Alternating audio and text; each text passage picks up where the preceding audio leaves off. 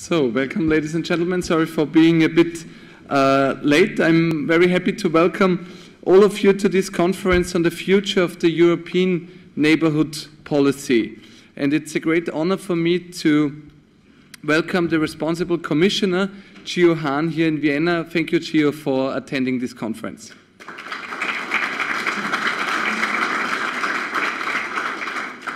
I just had the opportunity to say it to you, but I would like to say it here publicly again. It was a great pleasure to organize the conference together with Carnegie Europe, and let me therefore particularly welcome Jan Techau and his team from Carnegie Europe. Thank you very much for the opportunity to have this conference with you.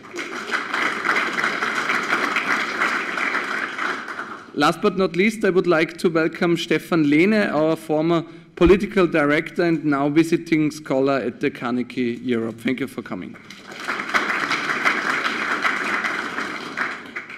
Ladies and gentlemen, without overstating, the European neighborhood policy is a crucial point for Austria. Hardly any other EU country is as exposed to the developments in Eastern Europe. We have close historic, cultural and economic ties with the Eastern Partnership countries. Our energy supply and transport routes are linked to the region, and what most people in Austria, even in Austria, do not know is that the Ukrainian border is closer to Vienna than the Swiss border. More than a decade ago, the aim of the ENP was to create a ring of friends around the EU. And the assumption was that the partner countries would somehow peacefully converge towards European values and standards. The aim is still valid, but the assumption has proven to be wrong. We are witnessing a serious crisis in Ukraine, tensions in Moldova and Georgia, and terrible instability in the south. This experience shows that we have to adapt our neighborhood policy, and I'm happy that today we unite so many eminent people to discuss this matter for the European Union. Ladies and gentlemen, in view of the ongoing debate, I simply want to point out three political aspects that seem important to us here in Austria. First, the ENP should become more flexible. We have to change the one-size-fits-it-all policy, and our neighborhood needs an approach which is more responsive to the different ambitions. The ENP should leave each partner country the freedom to develop its relationship with the EU in a different manner. Secondly, the ENP has to become more integrated. We have to start considering it more as a political means to create security around us. The ENP has therefore to become an integral part of EU's foreign policy. And thirdly, the ENP should become more geopolitical. It should avoid creating new dividing lines in Europe.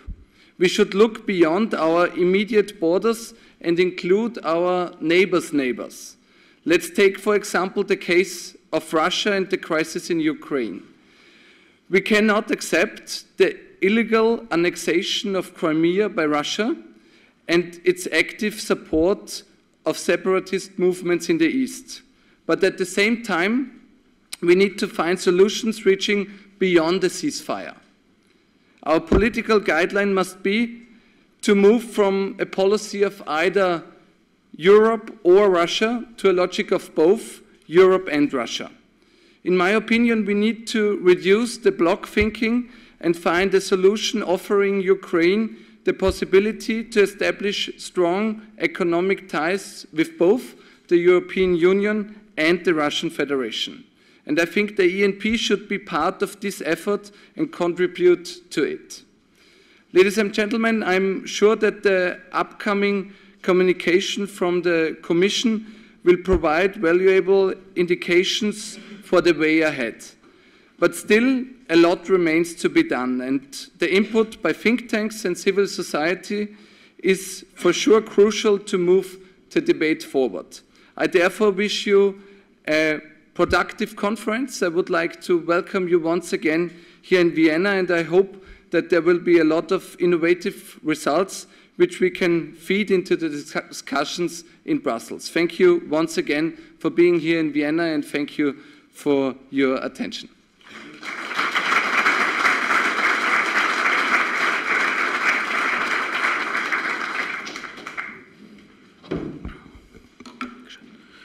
Verehrter Minister, ambassadors, members of the diplomatic corps, thank you very much for hosting us here today. It is a great opportunity for us at Carnegie Europe, based in Brussels, to venture out here into one of the great capitals of Europe and to have a discussion about one of the most crucial policy fields that at the moment, I guess, need discussion and where we urgently need to find approaches and ideas.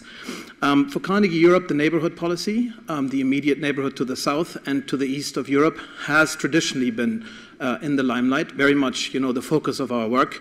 And with Stefan Lehne and Mogherini and Gwen Sassi and Judy Dempsey, we have some of the main protagonists inside Carnegie Europe here today who have given input to policymakers and to scholars alike. This is very much in the tradition also of Carnegie Europe trying to get out of the European bubble in Brussels and to go to the member states, to the capitals, and feel the pulse of the debate there to find out, what is the demand in these countries, what's their perspective.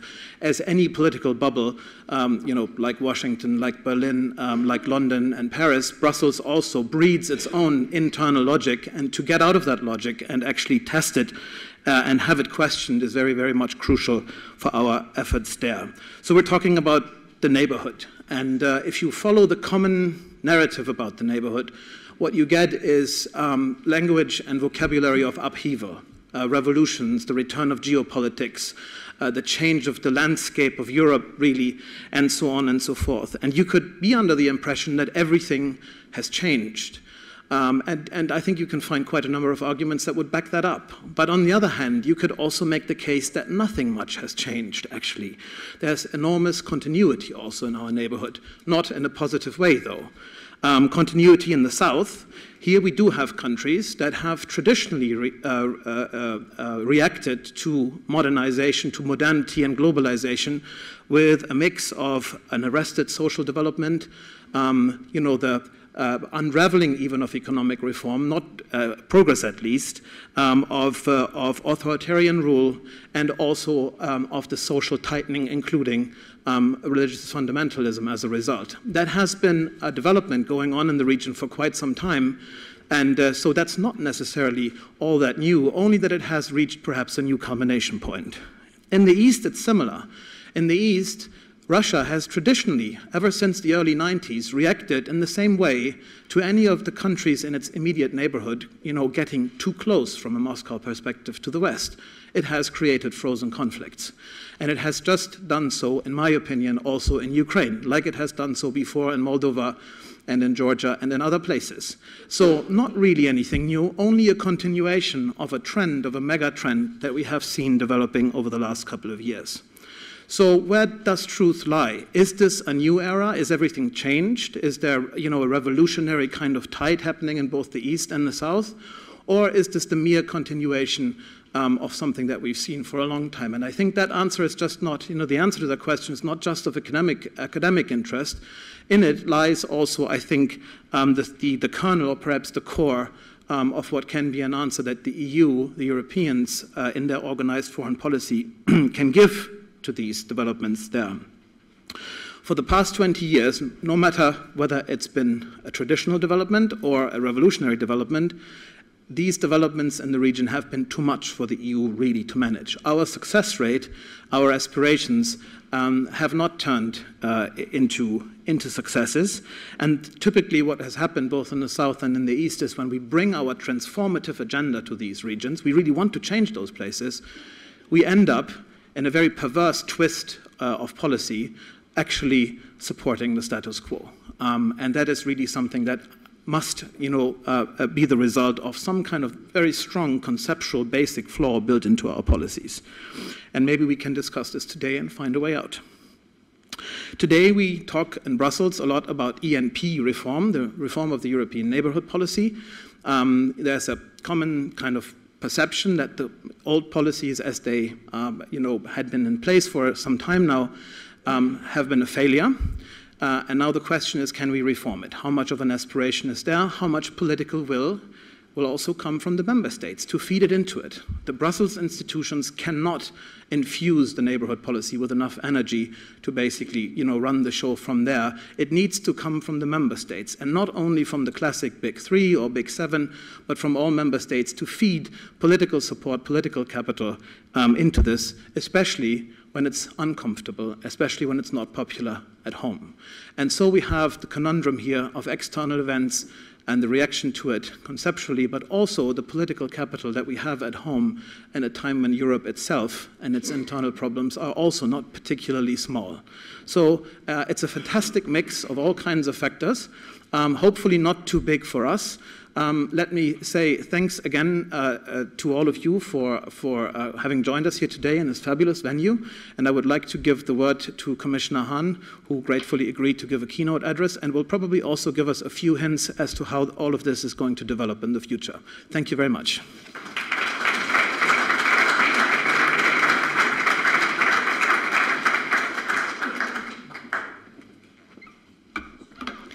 Yeah, thank you, Mr. Techow, dear Minister, Sebastian, ambassadors, ladies and gentlemen.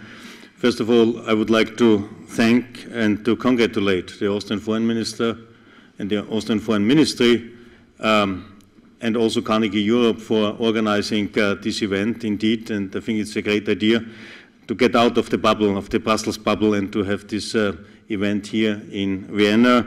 And also for something, for a good reason, which was just mentioned by Mr. Techow. I think it's important to have this infusion by member states in the debate, and not only by the Big Three or however which countries might count to it, but by all member states. And it should be a debate where all member states participate, and may I say not only those who are bordering to the regions or to the neighbors, but also others. The European Union is a composition of 28, and all 28 should participate in the opinion-shaping process concerning the European neighborhood policy. And secondly, it's a great idea to organize this event just now on Monday, 1st, 2nd of March. Anyhow, one could say at the eve of the presentation of our Green Paper on Wednesday this week, where we will present our ideas and our proposals, how to further evolve the policy, and hopefully there will be a lot of contributions till the end of this consultation process. I would say it should be by the end of or before summer break, so that means somehow end of July. But coming back to the whole topic, and I would like to ask you to take your minds back to 2003. The EU is on the brink of its biggest ever enlargement. They called it the Big Bang. They will to follow our European model of democracy, of rule of law, of human rights and free markets is bringing transformational change to our Central and Eastern European friends. And we can feel confident in our power as a pole of attraction for others. And this is something, by the way, which is still the case today in 2015, as we can say some aspirations of some countries still having the intention to join sooner than later the European Union. But it was against this backdrop that wider Europe was conceived as a way to use that power of attraction with countries who don't have a direct European perspective. More than a decade later, we and our neighborhood look rather different. Today's neighborhood is less stable than it was 10 years ago. In the East, growing challenges to the Eastern Partnership countries, from crisis in Georgia in 2008 to the ongoing conflict in Ukraine, have been caused by an increasingly assertive Russian foreign policy which denies the sovereign choice of our partners. In the south, Syria has been afflicted by a horrible civil war since 2011. Libya is a country in conflict, and this is a very modest description of the situation. The Middle East peace process is stalled, and Egypt has undergone complex political change. The European Union and its partners are facing increased challenges from economic pressures, migration flows, and security threats. The vision we once had, the Union with its supposedly irresistible offer and partners who would, to varying degrees, want to move closer to us, is clearly no longer apt. Our partners have diverging aspirations. Some have indeed chosen to move towards greater integration with us. But there are others who have remained ambivalent or have chosen another path. The ENP has not always been able to offer adequate response to the changing aspirations of our partners, and we have to be self-critical on that matter. And therefore, the EU's own interests have not been fully served either. Also, this is something we have to discuss much more in this ongoing review process, how to respect much more European interests than it has been the case in the past. This is why President Juncker has asked me, in close cooperation with the High Representative Federica Mogherini, to carry out a far-reaching review of this policy. Many member states, and indeed our partners, have already signaled they also believe change is necessary. The aim of the neighbourhood policy was to create a zone of shared prosperity and stability on our borders, in the interests of our neighbours, but of course also in our own interests. That strategic goal remains unchanged. But in the new ENP that will emerge from the review, we need to be clear about our objective, and once again, I would like to stress it again and again, our interests. We want to be a key partner for the countries on our doorstep, while respecting their rights to choose their own way forward. We prefer to work with democracies in open trading relationships because we believe this is better for everyone. And we want to have a good working relationship on issues that affect us, like energy security, counterterrorism, or migration. In the review, I believe we need to look at 4 key points. First, what can we do to increase the scope of differentiation in the way we work with our partners? Some partners in the East are embarking on ambitious association and deep trade agreements, and although the scope of this has by far not been exhausted, already aspire to more, even to the perspective of EU membership in the very long term. We have partners in the South who are equally willing to work in the framework of very demanding agreements with us. But they know they have no membership perspective. And we have a range of partners in both, in the South and the East, who have varying wishes to interact with us. On top of all this, we need to work out how to work with the neighbors of our neighbors, as it was already said by the Austrian minister. All this calls for some new ways of working that allows each of our partners to find their place in a relationship that fits their aspirations and, of course, ours. We need to do more to recognize that our partners are very diverse. Not just different East and South, but different within the East and within the South. The second key element, this brings me to ownership.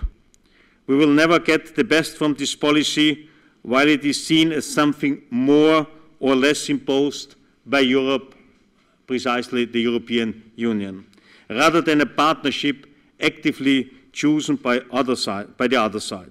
The new ENP must reflect the views and the experience of our partners. It must not be condescending, patronizing, or preaching. We must ensure that we develop a real partnership of equals. And where partners are not engaging with us, we need to recalibrate to ensure that we are concentrating on areas where they and we have shared interest to pursue without compromising on basic universal principles. I believe that to achieve greater ownership among our partners, we will need to bring more visible results with tangible benefits for their populations. People want to see results within a few years in order to understand if a policy has paid off. The third key element is to have a much stronger focus on fewer issues. I want to get away from the current model where we try to cover a very wide range of sectors with every partner. For those that want and who are able, we should pursue the association agreements and the DCFTAs. But for those who can't or don't currently want to engage so deeply, let's narrow the focus to where the real interests lie and build on more solid foundations to make our partnership more effective. Trade and mobility have been the traditional focus points. I want to consider some that have not been fully used up to now. Energy, but our energy security and that of our partners. And threats to security from organized crimes to the frozen conflicts.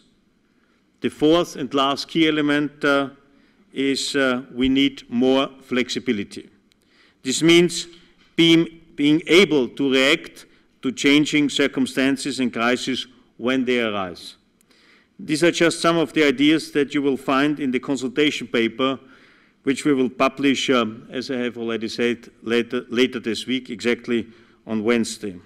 We are determined to consult as widely as possible, particularly in the partner countries, to ensure that this time we design a policy that is better designed to help us grow these relationships. Your views are welcome too, and the consultation will, as I have already announced, last till the end of June, maybe even July. Also there we are flexible. We are not fixed on that, but I would say end of July is the latest date. Then we have our famous summer break in Brussels, which doesn't mean everybody is on holidays. Institutions should not be on holidays. Before I end, I would like to say some people ask me whether all this talk of pursuing interest means that we are giving up on our values. The answer is very clearly no. It's important to stress this no. The promotion of democracy, human rights and the rule of law is a defining characteristic of the European Union. But let's ask ourselves critical whether the ENP has currently constituted has been the success we hoped in transmitting these values. It's my view that the values that are at the core of the EU are also in our partners' own interests. I will give you an example. Rule of law is key to long-term political stability, but equally to attracting outside investment. An independent judiciary and a system where justice is free from corruption is not only a value in itself, but it is also a key factor in the economic development of a country, indispensable to creating an environment for growth.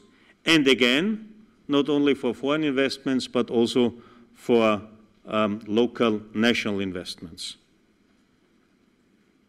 Let's make no mistake. The EU's current and future well-being is deeply interconnected with conditions just beyond our borders. Strengthening our neighbors, building more robust relations with each of them will make our own countries safer and therefore better places to live. That is why strengthening the ENP is a core project of the Juncker Commission. And helping our neighbors to develop modern democracy with strong economies helps to make them less vulnerable to outside pressures. I believe that Europe must take its responsibility in its own neighborhood even more proactively. We should not count on others, also not on others from other continents, to solve our problems. If we want to demonstrate that the EU matters in the world, surely it's in our own backyard that we must begin. Therefore, I wish you a really inspiring debate in my own very egoistic interest, may I say, and I really regret not to participate in the further discussions. I have seen the program. It's a very interesting one, but fortunately, as it was already said, Carnegie Europe is participating by its representatives extremely strong and vocal in the public debate. I thank you for that, and I would like to encourage you to continue, but I have no doubts this will be the case. Thanks again, and I wish you all the best in our joint interest. We need a strong ENP. We need a very active ENP, and let's not forget it's in our own interest to structure, to shape our policy in order to have this famous added value we expect from European policy. Thank you very much, and all the best.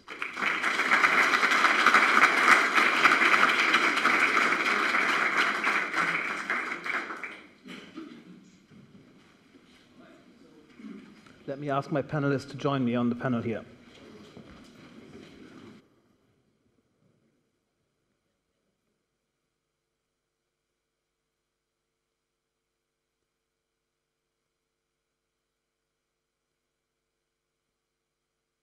Frau Harrer, Sie sind hier. Florence, du bist hier. Sehr gut.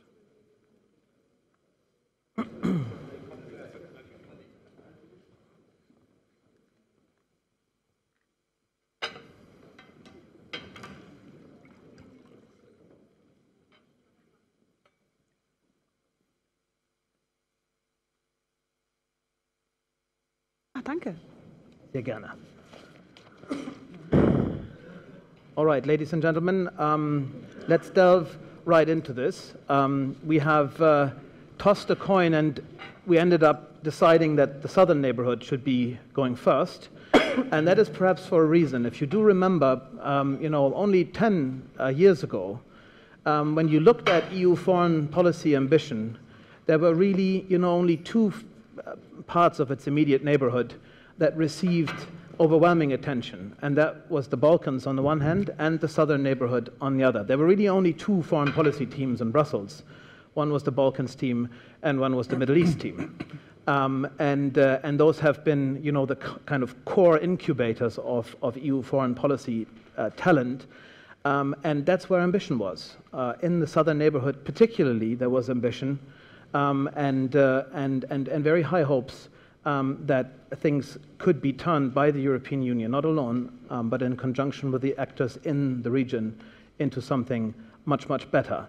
And since then, the southern neighborhood has seen a stellar downgrade on the Brussels scene, perhaps a bit provocative. A stellar downgrade in the sense that what was once one of the fields, main fields of foreign policy ambition, is now perhaps one of the biggest examples of how we were unable to achieve what we wanted to achieve, and where the failure of our transformative agenda is perhaps most blatantly visible.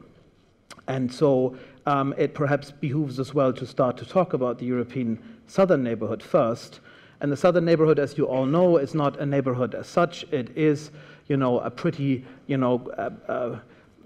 roughly lumped together part of the world that we call the southern neighborhood. It really at least falls into three subregions: Northern Africa, the Eastern Mediterranean or the Levant, and then the Gulf region. And even that doesn't really do justice to the diversity of the region, because it's much, much more than this. And in North Africa alone, you have countries like Tunisia and Libya in one basket.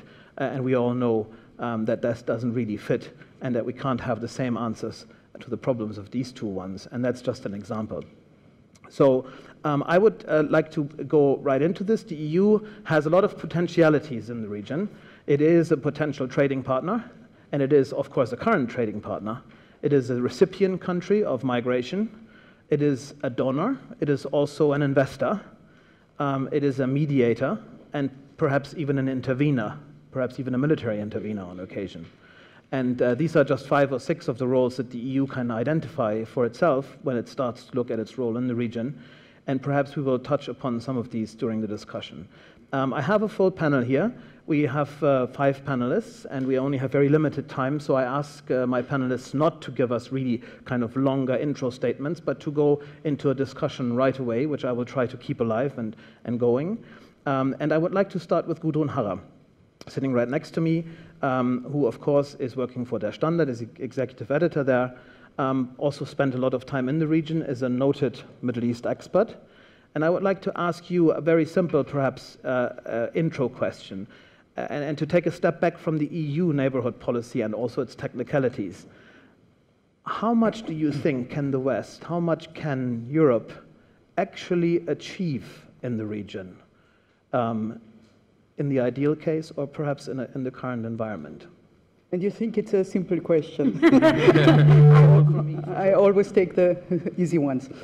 Well, in this moment, I think we hardly can describe what's going on. I mean, we are, people like myself, we are concentrating on trying to get everything, all different levels of conflict, what's going on in the region. It's not only one conflict, it's not only 3 conflicts, it's, as I said, different levels within conflicts, and it's very hard just to understand it. So without understanding, it's also very hard to intervene, and perhaps the most important thing would be to stop thinking that intervention or action A produces result B. I mean, what we are seeing all the time here are totally paradox results. I mean, we even could call the Islamic State the paradox result of the US invasion in Iraq in 2003. But I'm not only talking about the military side. For example, if you look what happened in the museum in Mosul last week, also this is a paradox result perhaps of attempts to control the antiques market, for example. No? So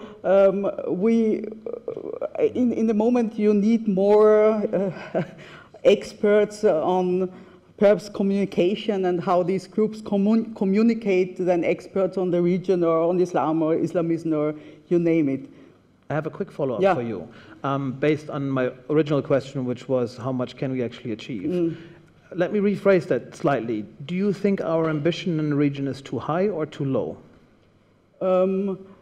It's too high because it also we should stop thinking that everything which our concepts and ideas are perceived and seen in the region in the same way than we mean and see and perceive them. No? I mean, we have lost, of course, lots of reputations during the last years. We have perhaps done the wrong things. I mean, not always it's our mistake. I mean, sometimes we mean well and it arrives in a different way. Which is often the worst, if you mean well. Yeah. I want to move over to Michael Köhler, who has been a player in this field on the EU side for quite some time. One of the key players in the European Commission, also currently in the neighborhood policy, and he's been active both in the eastern and the southern part, but we all know that his real heart is in the south and has traditionally been there. And I would like to come back to some of the things that were said in the intro when we had the speeches. You must be, of course, as a player and as somebody who represents also the kind of combined foreign policy oomph of the EU in a way, you have to be an optimist, by trade. Has the European neighborhood policy failed? And if so, if yes, why? And if not, what actually was good about it in the past couple of years? What is the criterion for failure? Is the criterion for failure that we have not turned the entire region to a flourishing economic and totally democratic area? I mean, if that is the criterion, then of course we would speak about failure. I would say the neighborhood policy is not a bonanza, but it is a toolbox.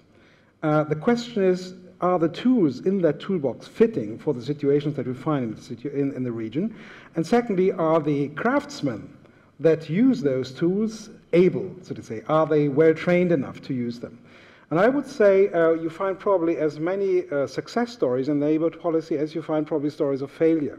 So the question for me is not so much, is it a failure or is it a success story, but have we been able enough to use those tools?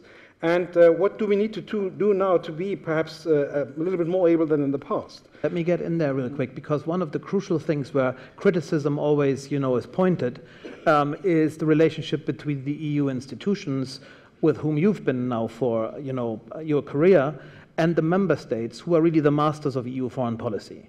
And the relationship between the two need to be tight, and the member states need to infuse all of this with power and have to give the political capital to the institutions, otherwise they can't do it.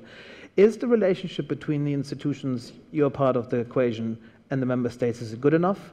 And do you receive the support that you need when you go out there into the region and implement EU policies? I would say it's not operational enough, this relationship. I mean, we talk a lot. There's not a single Foreign Affairs Council where not 2 or 3 neighborhood issues would be on the agenda, like Libya, like Syria, like the Ukraine, and so forth. So in terms of exchange of information, also on the services level, it's next to perfect. The question is, do we act on the knowledge that we have? First, between member states and institutions. And there I would say there's a long way to go to come to a level of perfection.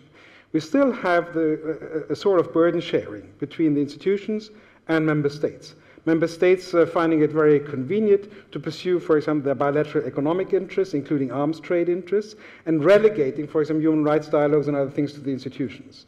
That's a problem. At the same time, I don't think that we do enough in order to muster support for our objectives in neighborhood policy. We don't speak enough with the countries, both institutions and member states together, and we don't speak enough with those other countries, neighbors of the neighbors, but also others, that have a stake in the neighborhood. When would we have ever talked to the Saudis, for example, about their interests in the neighborhood? Not only as the European Commission or the External Action Service, but member states and the Brussels institutions together. And I think there can be a healthy overlap of interests. When would we have ever talked to the Turks about this, for example? This is very rare. So I think we are not, let's say, at the level of possibilities for the time being. We can do better with the tools that we have. All right, excellent. Thank you very much. And I want to come back to some of these issues, but I would like to move over to Florence. Florence Gaub is with the EU's own Strategic Research Institute, its in-house think tank, the EU ISS in Paris. And Florence has been focusing on Middle Eastern and Arab affairs for quite some time now. And I would like to ask you a specific question, perhaps on the mindset that the Europeans bring to the region. For a long, long time, this was thought about and acted, within the framework of development cooperation, development aid, even in earlier times. And now all of a sudden, we look at the region, and we see ISIS, and we see Syria, and we see Libya, and we see military intervention, we see terrorism and extremism, and all of a sudden, it's not a development issue, it's a security issue. Have we properly accounted for, mentally, in our kind of thinking about the region, for the fact that this has moved perhaps away from being a mere development issue to now being a very hard security issue as well? Well, I assume that when you say we, you mean the European Union, because I think at the member states level there's a bit of a different discussion. You have some member states that are very much aware of the security dimension and always have been, or for a long time at least, and others that have been less so. So as a result, you have, I think of it a bit like a Catholic marriage in the sense, security and development, even if it's unhappy, you cannot divorce the two. And in the EU, because of many member states not wanting to relegate defense and security issues to the EU, we have a very, as you said, developmental tone to it, but that's not because the EU as an actor wanted that, but because the member states don't want to mix the two, security and development. Even now, when you look at something rather mundane like posting defense attachés in the EU delegations, there are member states that really don't want it, or that are okay with it, but only if you don't call them defense attachés and things like that, and they're not allowed to wear uniforms. So while the two then are traditionally, not just in the EU, I think everywhere, at odds with each other, security and development communities are really, as I said, a bit of an unhappy marriage. They cannot go without each other, and this is where we really don't have a choice. as you said, the two are linked. You cannot have security without development, and development or underdevelopment breeds insecurity. Are we ready for it? I think on the EU side, that would be definitely, things need to be done, but where it all begins is at the member states level. And if the member states are not willing to let the EU take on that role, then it's actually futile to just think about it. Let me also switch the perspective here. This was now the European perspective, if you will. You have spent a lot of time also doing research in the region, actually. When you look at what you see there and when you talk to people on the ground, is the EU seen as a relevant security player, or the member states, by the people in the region, or are we kind of kidding ourselves here and perhaps overemphasize our own role? Both. That's the academic answer. On the one hand, we are not, many Arab states don't make the distinction between member states and the EU on the one hand, or even member states and NATO. So for them, it's all kind of the same thing. So you have certain states like France, like the United Kingdom, Italy, depending on where you are, who are seen as, you know, security actors. But others that are simply not. I think when you look at Libya, this is an interesting case. UBAM Libya, this small mission that has been, you know, criticized for, I think, a lot of valid but also unjust reasons, is a very civilian mission. But in Libya, border management is not done by civilians, not done by the police, it's done by the armed forces. So here you have the Libyan armed forces looking at the European police officers going, you know, like, who are you? You know, there's not just development security, there's also police and military, as you know, that have a bit of an unhappy marriage. So we need to realize that in these countries, security is not a civilian issue, it's a military issue, and I think we bring a lot to the table, but some of us are seen as security actors, some of us less so. Lots of unhappy marriages, it yes. seems, in the region. Let me switch to Cengiz Günay, who's here at the Austrian Institute for International Affairs, a notable scholar on the region.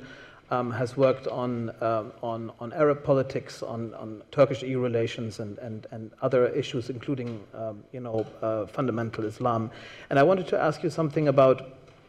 I wanted to ask you what's our problem with the South? We are 28, and when you're at 28, not only is it difficult to identify policy prescriptions or policies that you can agree on, but it's often also difficult for us to even define what the problem is. And I think, we just heard it also from others.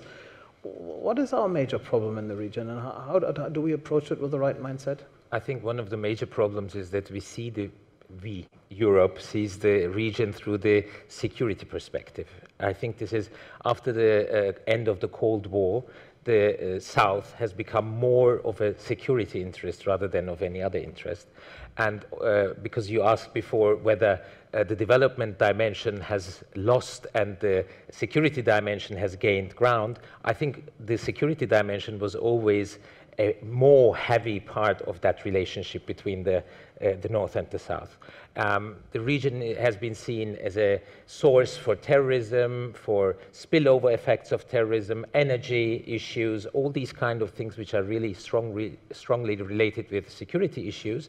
And I think it is also the global discourse which has shaped strongly the view of the region in Western minds, let's say. It is always problematic, the view. It is this, the region has been perceived as a region with many problems, which is of course also true, but it is only through one perspective that this region has been perceived.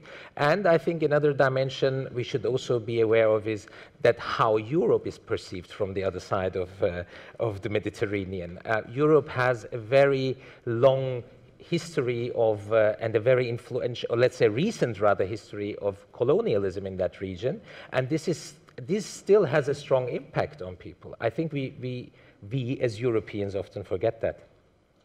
I have a quick question on the role of the United States for you, because when you are a scholar in the region, that's obviously the one big elephant in the room that you can't not mention. And it is the much more strategic player in the sense that it does have the military hard power kind of force to issue security guarantees and intervene, completely different from the abilities and capabilities that the EU brings to bear, but it also has different interests. And perhaps its role as a global kind of superpower, also mandates that. Are we enough, coordinating with the Americans? Should we distance ourselves more from their approach to the region? Is there such a thing as the West, or is this, too loose a connection there?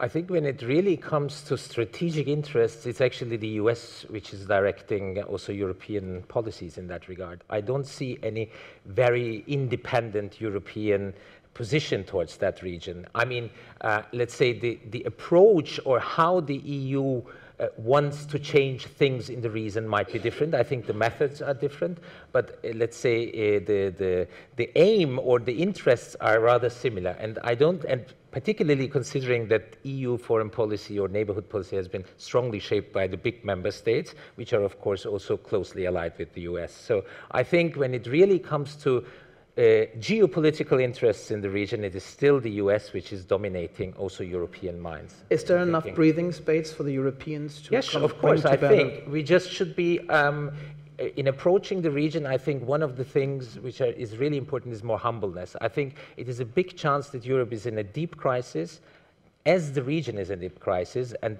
both being in crisis would actually open new channels for dialogue. Thank you very much.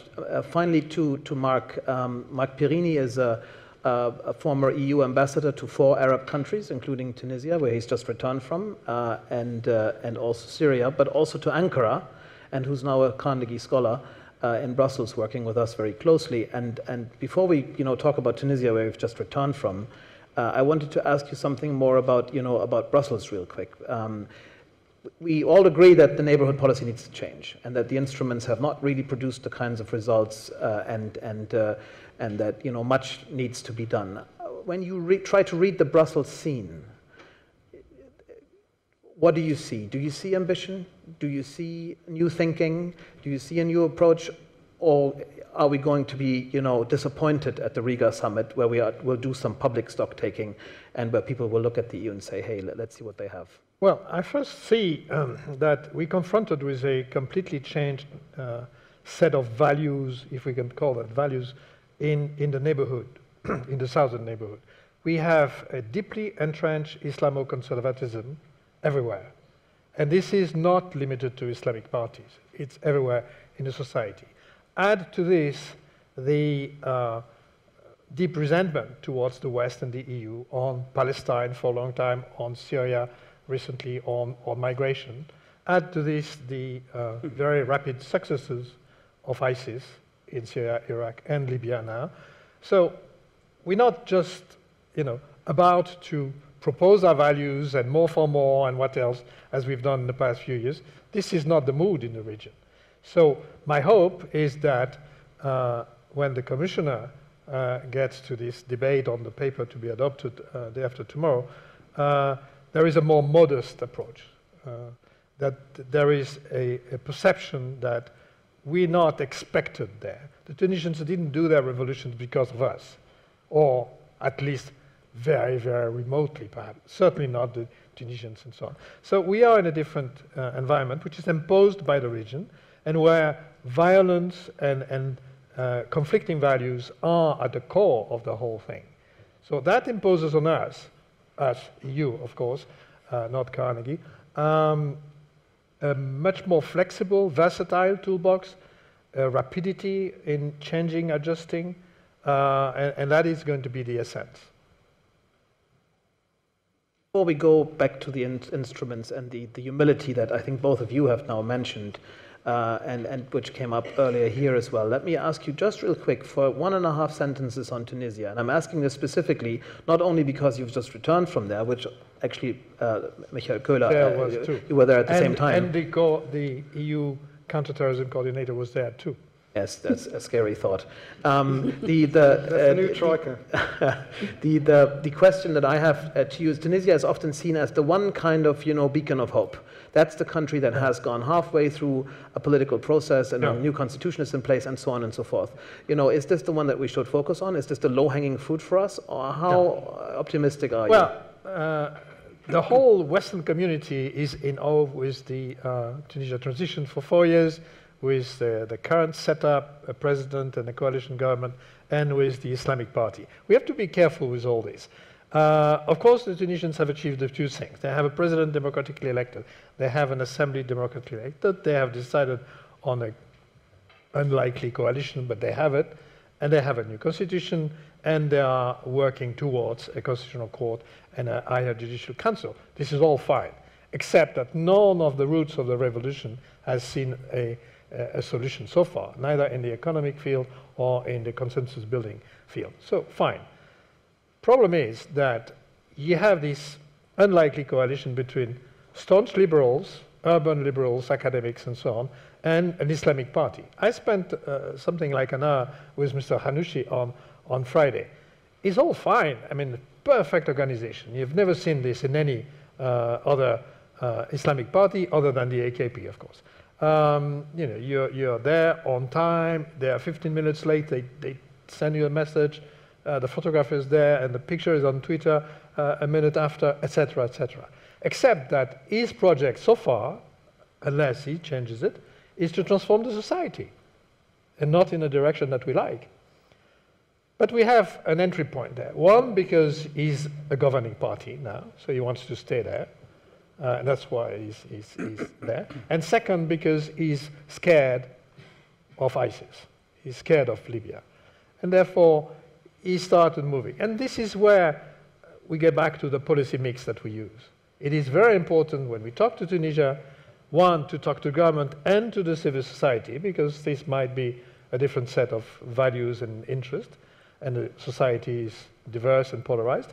And two, that when we talk to the government, we talk with our interest in view. And as remote as it may seem, our security interest might coincide with another's political interest. This is completely new for us. We've never done things in that way, for us, EU. I want to take this thought and move over to the other end to Michael Köhler, who's also just returned. And I want to ask you the question, political Islam obviously is one of the big issues that we kind of try to think around and through. And would you agree that in a sense, Tunisia is a test case for whether an Islamic party, a political Islam, can stay moderate enough to accommodate modernization, or whether that movement is destined to drift into the extremes again? How do you read the situation? Is Tunisia that test case for us? It's one of the test cases. I mean, Morocco is another test case. Of course, the general scenario is different. One, you have a very strong monarchy, and it's not a country that has gone through the same level of democratic evolution. But still, the moment comes in the evolution of those countries where this huge Islamic or Islamist movement, whose own, let's say, only point of unanimity, so to say, was opposition against an autocratic regime, splits up. It can split up in a variety of directions. You have Salafist movements on the one hand that, let's say, operate outside of the law. You have other Salafist movements that try to be part of the political landscape. You have, let's say, more traditional Islamist movements, and you have even some sort of modernizing Islamist movements. And that is what we are seeing in Tunisia. And in Tunisia, we see, as Mark very rightly said, a movement that does not only pursue its own course, but that also reacts to international developments, like the ones in Egypt, for example. So we are going to see this in a couple of countries. But of course, we objectively have a very strong interest in helping the Tunisians to be a success story. We cannot turn Tunisia into a success story ourselves, but we can try to be helpful. Helpful in two ways. On the one hand, of course, to assist, even materially, financially. And there again, I come back to the point that, well, you can put a lot of trust in the Brussels institutions, but even all the coffers of Brussels will not do the trick alone. You need to have an international kind of support effort that brings together EU member states, the IFIs, and Brussels and so forth. And then you have somewhat, let's say, an element of clout. But at the same time, you also need to push them to go for the right policy. My major concern, having returned from Tunisia on Saturday, is not the security situation, although it is a major point of concern. My major point of concern is the lackluster economic situation, which has to do with the fact that there is no investment going into this country, and this is not the only country that is not attractive to investment.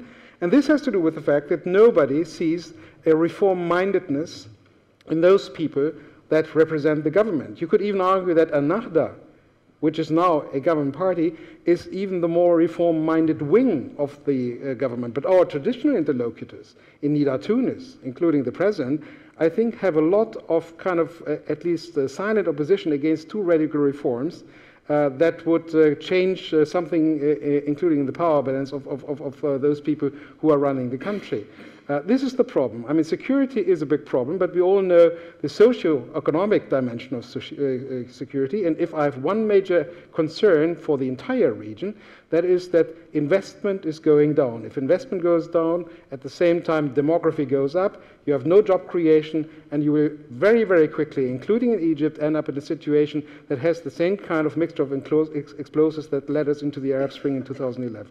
One of the obstacles to investment, from my very limited experience in the region, also seems to be that, of course, these countries, not only do they find it hard to reform at home, but then they also don't really deal and trade and cooperate with each other much. It has been an EU concern for quite some time during the Barcelona process and then afterwards, to stimulate cooperation between them, but they're quite reluctant to embrace this.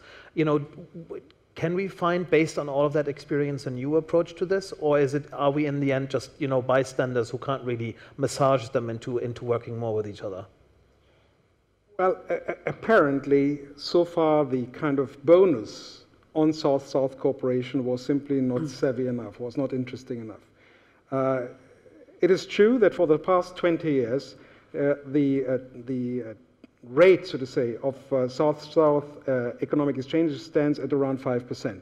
Some countries are 6%, some countries are 3%, but on average 5%. A country like Tunisia does about 70% of its foreign exchanges with the European Union, about 5% with its neighbors. And it's one of the most open countries in trade. How can this change? Now, we tried to have a great idea about 10 years ago, 12 years ago, with the so-called Agadir Agreement. The Agadir Agreement brings together Morocco, Tunisia, Egypt, and Jordan, the first 4 countries that concluded an association agreement with the European Union, and tried to, let's say, transpose the same kind of agreement that they have with the European Union individually to each other. We even start a process, not only a political process, but we help them technically. There is a secretariat of the Agadir Agreement, which is based in Amman, and the Secretary General, who's the former Secretary General of the Moroccan Industry for Trade and Industry, so a very qualified person. The point is, however, that despite all the activities of these people, nothing happens. Why? Nothing happens, because there's no political will. In December, I was in Morocco, and I asked them about Maghreb trade exchanges. And both on the political side, but also entrepreneurs told me, listen, what has happened, for example, with Tunisia, is that after the Arab Spring, they increased the level of non-tariff trade barriers because they wanted to protect their economy in this very fragile situation. So there is a potential for Moroccan-Tunisian exchanges, but this is now lower than 3 or 4 years back because of the, let's say, very difficult situation that there is. The answer is, if we want to do something, we need to make the markets more attractive, and probably we need to link it closer to the European market. I'll give you one example. In May 2010, the Maghreb Ministers of Energy met in Algiers and signed a declaration establishing or a perspective of a Maghreb-wide electricity market. Why? Because they wanted to become attractive for European investment in renewable energy. And you have already a high voltage line from Morocco to Spain. There will be another one from Tunisia to Italy. So you could perfectly well, and the Commission has proposed this on a couple of examples, link the electricity market of Northern Africa to the European electricity market with 2 advantages. On the one hand, they could export excess production from wind energy, solar energy, but also other forms of energy to Europe. At the same time, during peak hours, they can import, and that stabilizes the system in Northern Africa. Don't forget that all the Northern African countries have every year a rise of 6, 7, 8% in electricity consumption, so they need to have the stability. We have to relaunch this kind of offer, and this is just the area of electricity. Maybe it is possible to let's say, infuse some economic dynamism by bringing their markets closer to the European market. The problem is, however, let's be realistic, that changes in market structures always raise also questions of power distribution. And I don't mean electric power here. And there are people who win and there are other people who lose. And even if 90% win and only 10% lose, maybe the 10% losers are powerful enough to slow down the process. Thank you. This is also a glimpse into, some of the technicalities where you have a good big idea, and then you have to break it down into the technocratic nightmare that it then becomes when you actually want to implement it. So the small scale stuff is very much connected to the big picture. I want to make things even more complicated by tossing in the Israeli-Palestine peace process, because that, some people say has been kind of the general, poison that permeates the entire relationship of Europe, with the region, but basically also works as a pretense for many of the other kind of conflicts to be maintained in the region. And I wanted to ask Cengiz first, because I know that he's the kind of a pan-regional kind of scholar as well, to what extent he thinks that this is, something that the EU needs to address more aggressively. Ms. Mogherini, when she first came into office, was very ambitious, then kind of backpedaled and has reduced her activity because she felt she couldn't really do much. Is this something that without this, our neighborhood policy will be incomplete, or should we stay away from it because it's too poisonous and we can't be a player anyways? Good question. I think the Middle East conflict is a big problem, of course, and it is related to what I said before, that I think the European Union is not perceived in such different way from the region as the US, as long as it acts as the West, particularly in regard to the Middle East conflict. It is, people in the region won't make a big difference between Germany's, the UK's, or Washington's stance towards the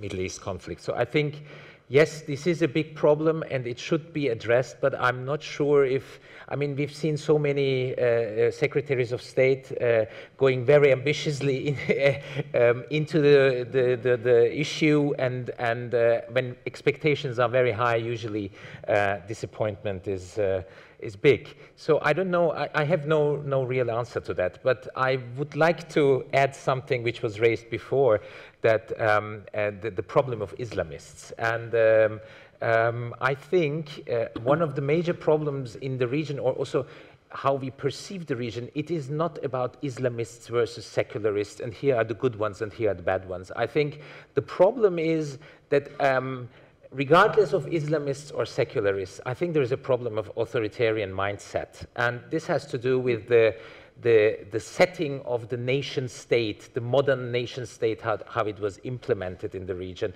which is very much security focused and very over-centralized. So it's always about getting a hold of the state and the state institutions. And I think there is no big difference in how Islamists act from secularists. And if you look at secular opposition groups, how they have tried to deal with the threat of Islamism, that was not very democratic, to be honest.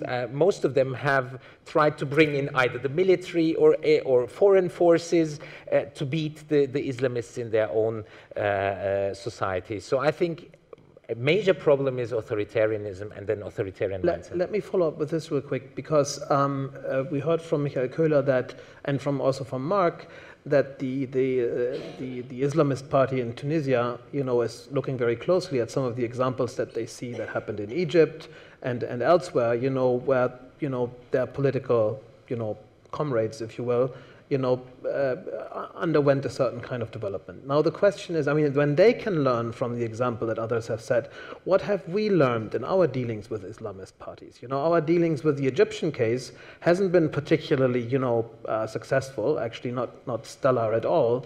Have we developed, a more pragmatic or perhaps a more mature kind of approach to this, or are we just as puzzled as we used to be in the past when we have to deal with these folks? I think one of Europe's major problems is that we have a very normative understanding of how institutions should look like, particularly when we talk about civil society, for instance. We have a very clear idea of what is civil society. Even though it's not true, we don't really have a clear concept of civil society, but as if we had a concept, we are dealing with civil society in the region in the same way. So what we detect as a civil society is secular civil society organizations, which are often part of a civil society industry, which is actually only alive because of external funding from European states or let's say the West in big terms. So I think this is one of the major problems of the European approach towards the region. There are, even within Europe now, so many new developments. If you look to southern European countries, like social movements, platforms evolving, all these kind of things, we can't really ignore them in approaching this region. And I think this region is particularly interesting because there are so many examples of that. In Egypt, for instance, just before Morsi was removed, there was actually a flourishing alternative, let's say, civil society emerging. Many platforms of young people not institutionalized, uninstitutionalized. And if you look at the trends, there are several trends looking at in what do people believe, what makes a change. It's less civil society, it's not any more political parties, it is individual involvement. So I think this is something new which is emerging not only in the region, we will see it also in European countries, and I think we should be prepared to that. If I talk in the name of the European Union, I think it is important to leave these standardized concepts which don't really fit anymore. Laurence, you, in your capacity as a researcher at EUISS, you're also advising policymakers in the EU institutions. And from the questions you get, from the demand that you receive as a scholar, how do you assess their thinking? And what, I mean, where do you think is the biggest kind of, maybe ambition is not the right word, I've used it too many times already, but where's the biggest hunger for information on behalf of the decision makers? And what do you deduct from this in terms of the approach of the EU to the region? I think it echoes the question you asked me earlier about security. There are questions about security, but that's kind of the nature of the beast. The fact that the EU traditionally has had a not so much security-focused look on the region now tries to understand, who are the actors actually on the ground, the armed forces, the police, who can we deal with? What's your assessment on that? That's one of the questions I'm being asked. The other is actually echoes what you just mentioned, the issue of Islamists. What kind of Islamists are there?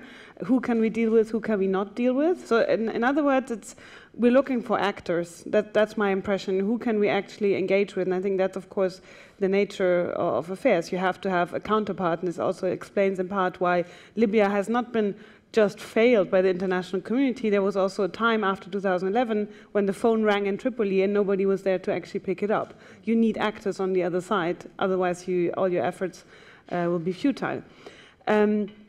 These are broadly, I'd say, the two main issues, trying to understand security and trying to understand who the actors are that we can deal with.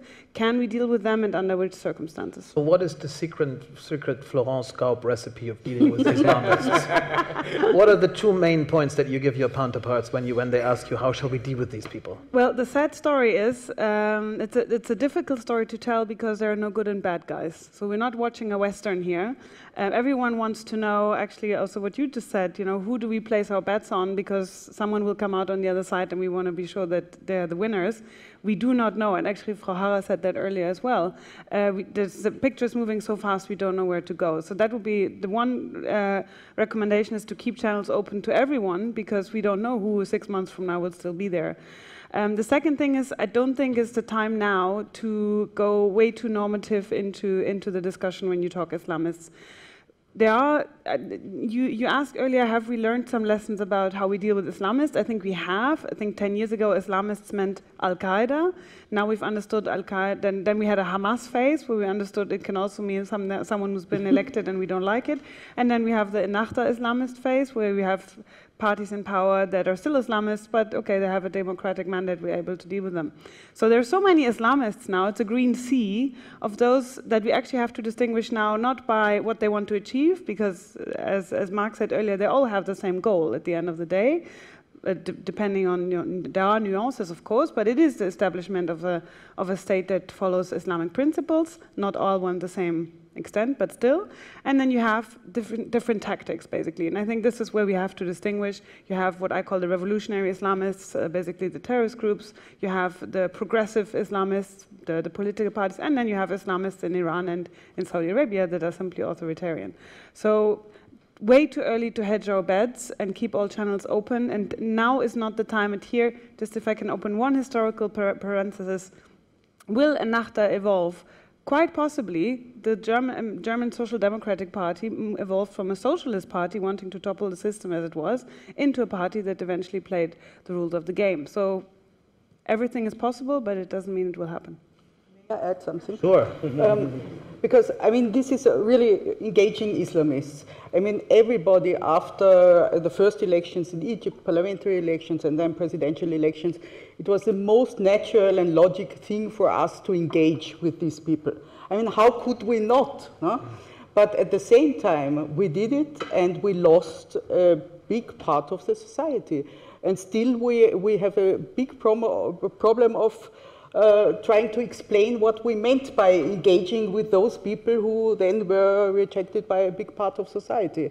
I mean, I don't have to tell you. I mean, there are the theories going on that, I mean, the West, United States, European Union, no difference, wanted to have the Arab states, states in the Middle East, Muslim brothers governments, to keep them quiet, to keep Salafis away from us and so on. So this is what I meant. I mean, when I said not always what we are thinking to do is perceived in the same way in the region. No?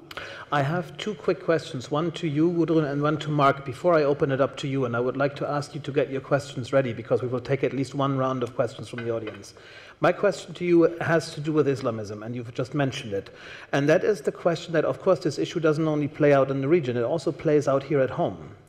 And you, as somebody who's responsible for a newspaper, I'm sure you'll get, hundreds and hundreds of letters and perhaps emails of people, having their own, sometimes quite drastic opinions on how we should deal with that issue.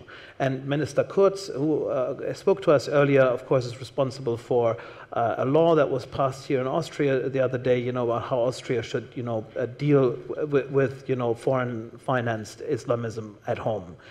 My question to you is, there's a lot of fear in the debate. And a lot of misunderstandings domestically, but perhaps also a few clear-sighted people. To what extent is our foreign policy hijacked by the fear at home about Islamism? Well, I think it is. But I mean, not only our foreign policy, but sometimes also what we are doing here at home. No? I mean, I think the Islam law, in a sense, is a good example for that, because we will always remember the circumstances when it was written. No? So it's not for, I mean, I feel this is unfortunate. I don't criticize the law now, but there are some things which it's not, it would have been written better in other circumstances, I think. No? But of course also the foreign policy. I mean, this extremist question, of course there are common denominators between the people fighting there and our young people who run there, for example, fight against imperialism and freedom and exactly the same issues 30 years ago were hijacked by the radical left. I mean, we should remember this. But the motivation here for these people is different. I mean, it's also very much homegrown issues. I mean, if somebody from Tikrit, from a Sunni tribe, they are fighting today, decides against or for ISIS, it has completely different reasons than what's being radicalism here. No? All right, I just wanted to mention this because we do have this Islamist issue, of course, also playing out at home. My final question is to Mark. We heard from Michael Köhler in the very beginning. He said, when have we ever talked to the Turks about all of this? And you've been ambassador to Ankara. You've talked to the Turks quite a bit about these issues. The Turks themselves have the ambition of being an important player in the Arab world and in the Middle East as such. Coming, from their cultural and their religious kind of, heritages there. But of course, that hasn't really worked out quite well. How important is Turkey in all of this, and to what extent do we need to cooperate with the Turks on the Middle East? Well, first of all, I'm glad you're talking about Turkey, because I think revising the ENP and leaving aside Western Balkans and Turkey is something of an artificial thing to do. It's projecting our division of labor in Brussels into policy making, and there is less and less difference.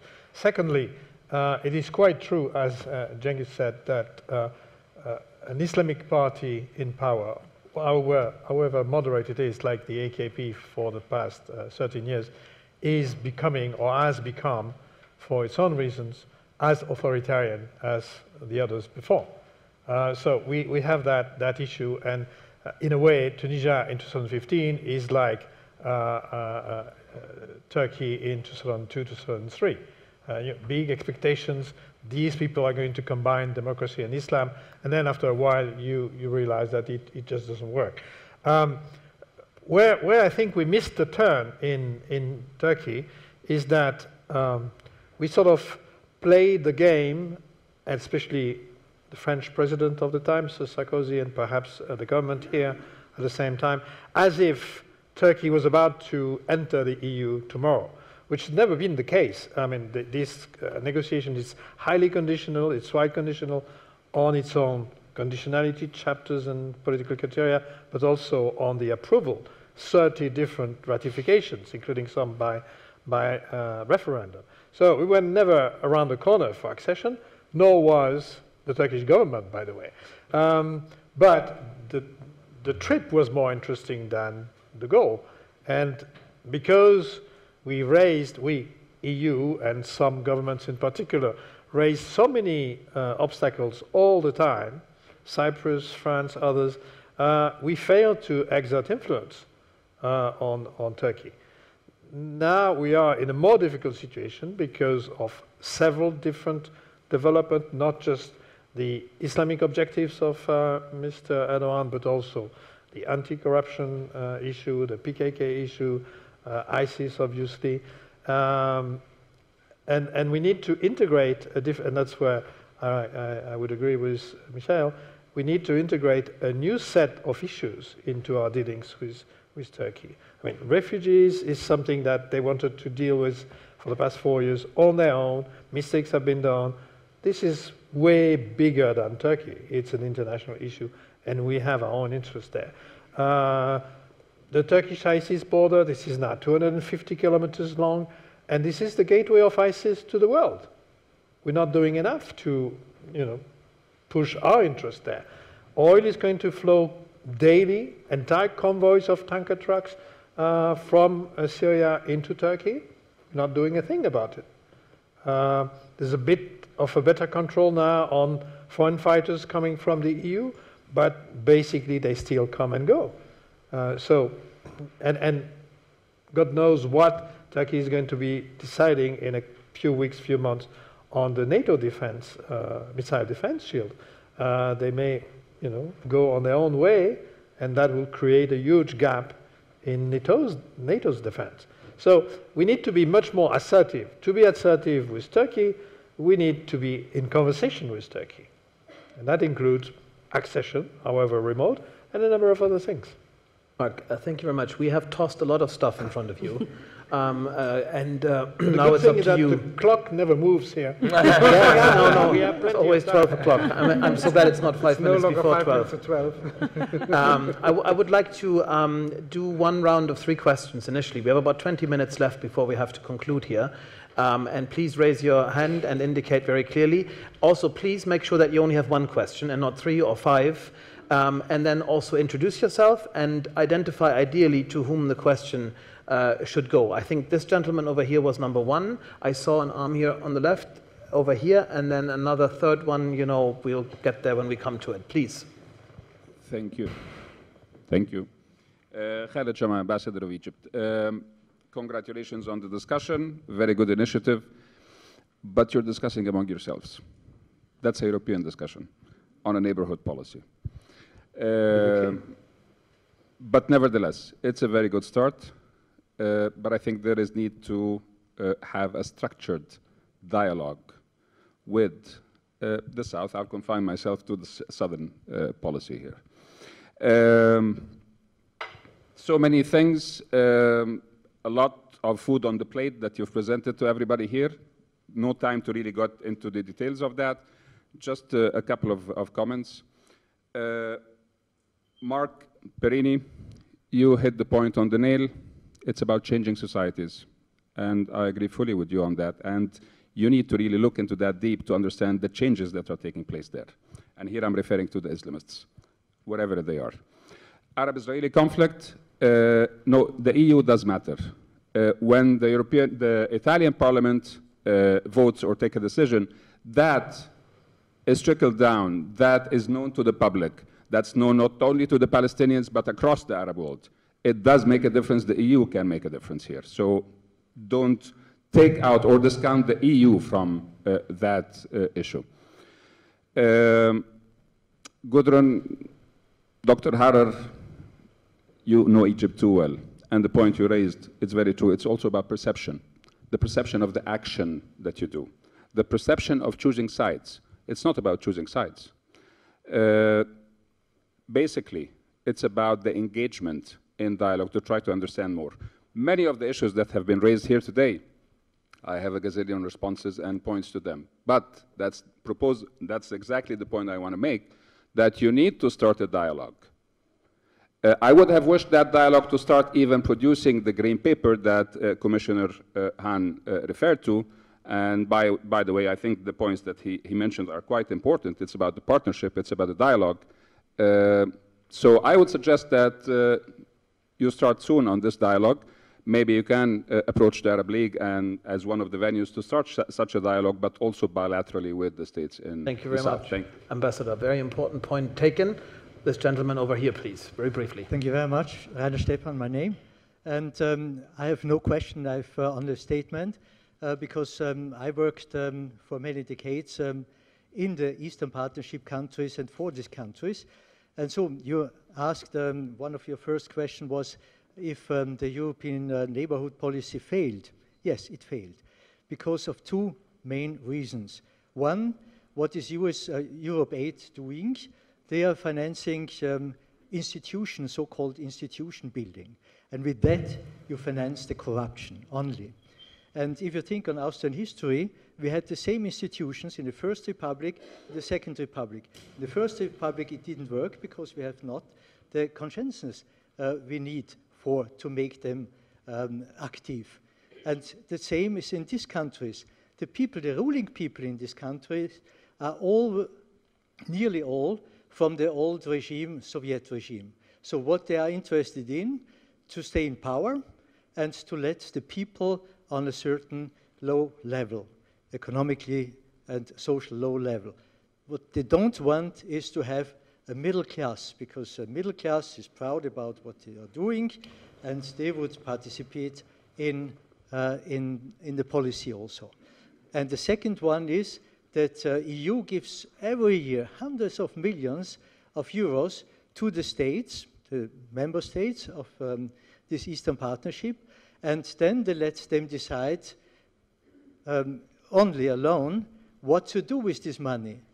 And this is also what is not good, because it finances also the corruption, because they make some projects in a relation of 80 to 20. 20 for the project, 80 for their own pockets.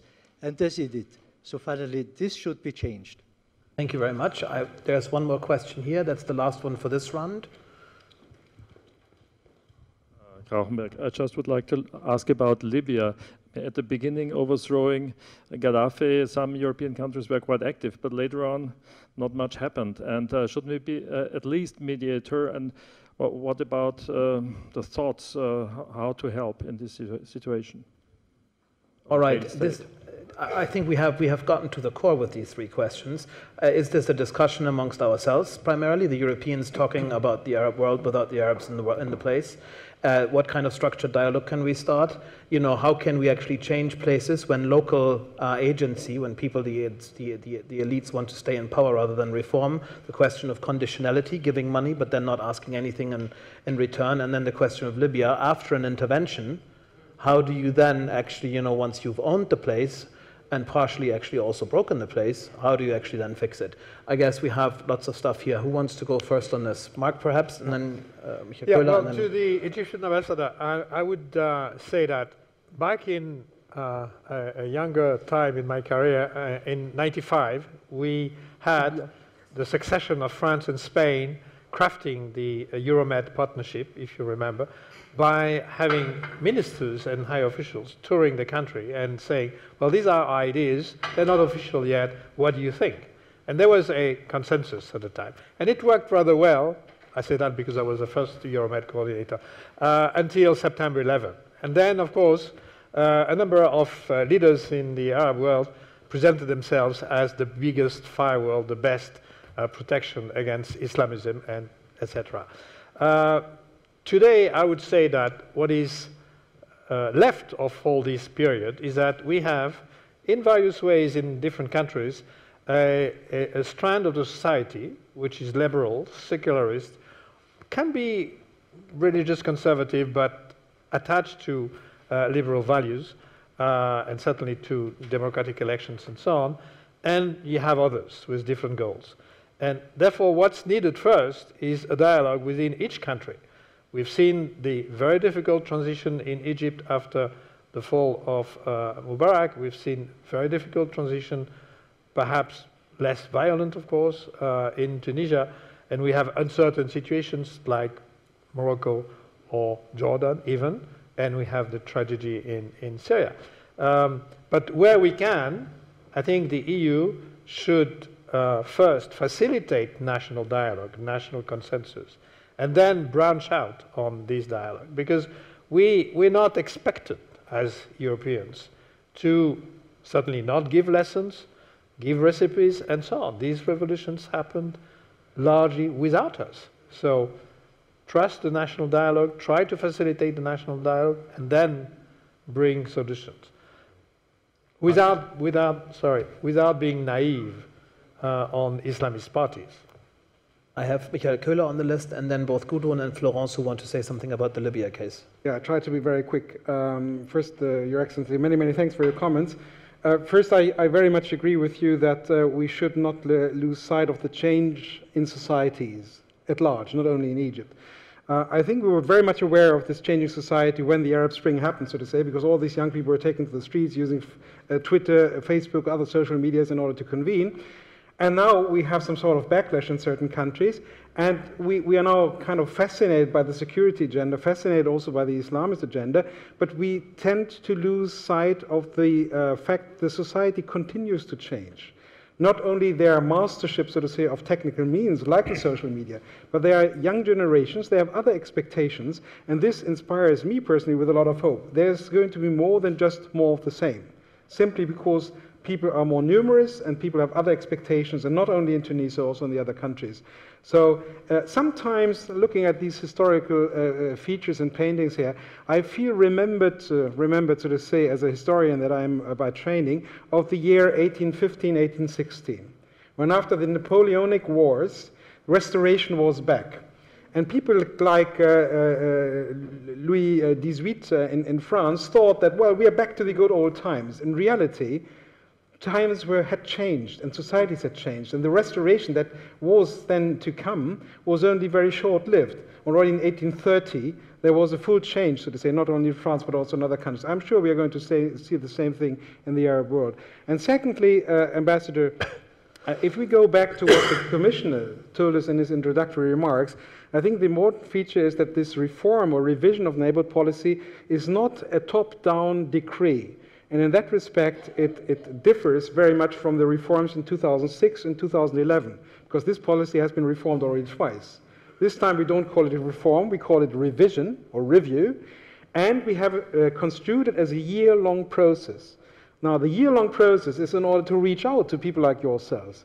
And the good news is that the Egyptian government, middle of last week, was the first government of all neighborhood countries that came with their own submission, their own written text, with some proposals concerning the future construction of neighborhood policy.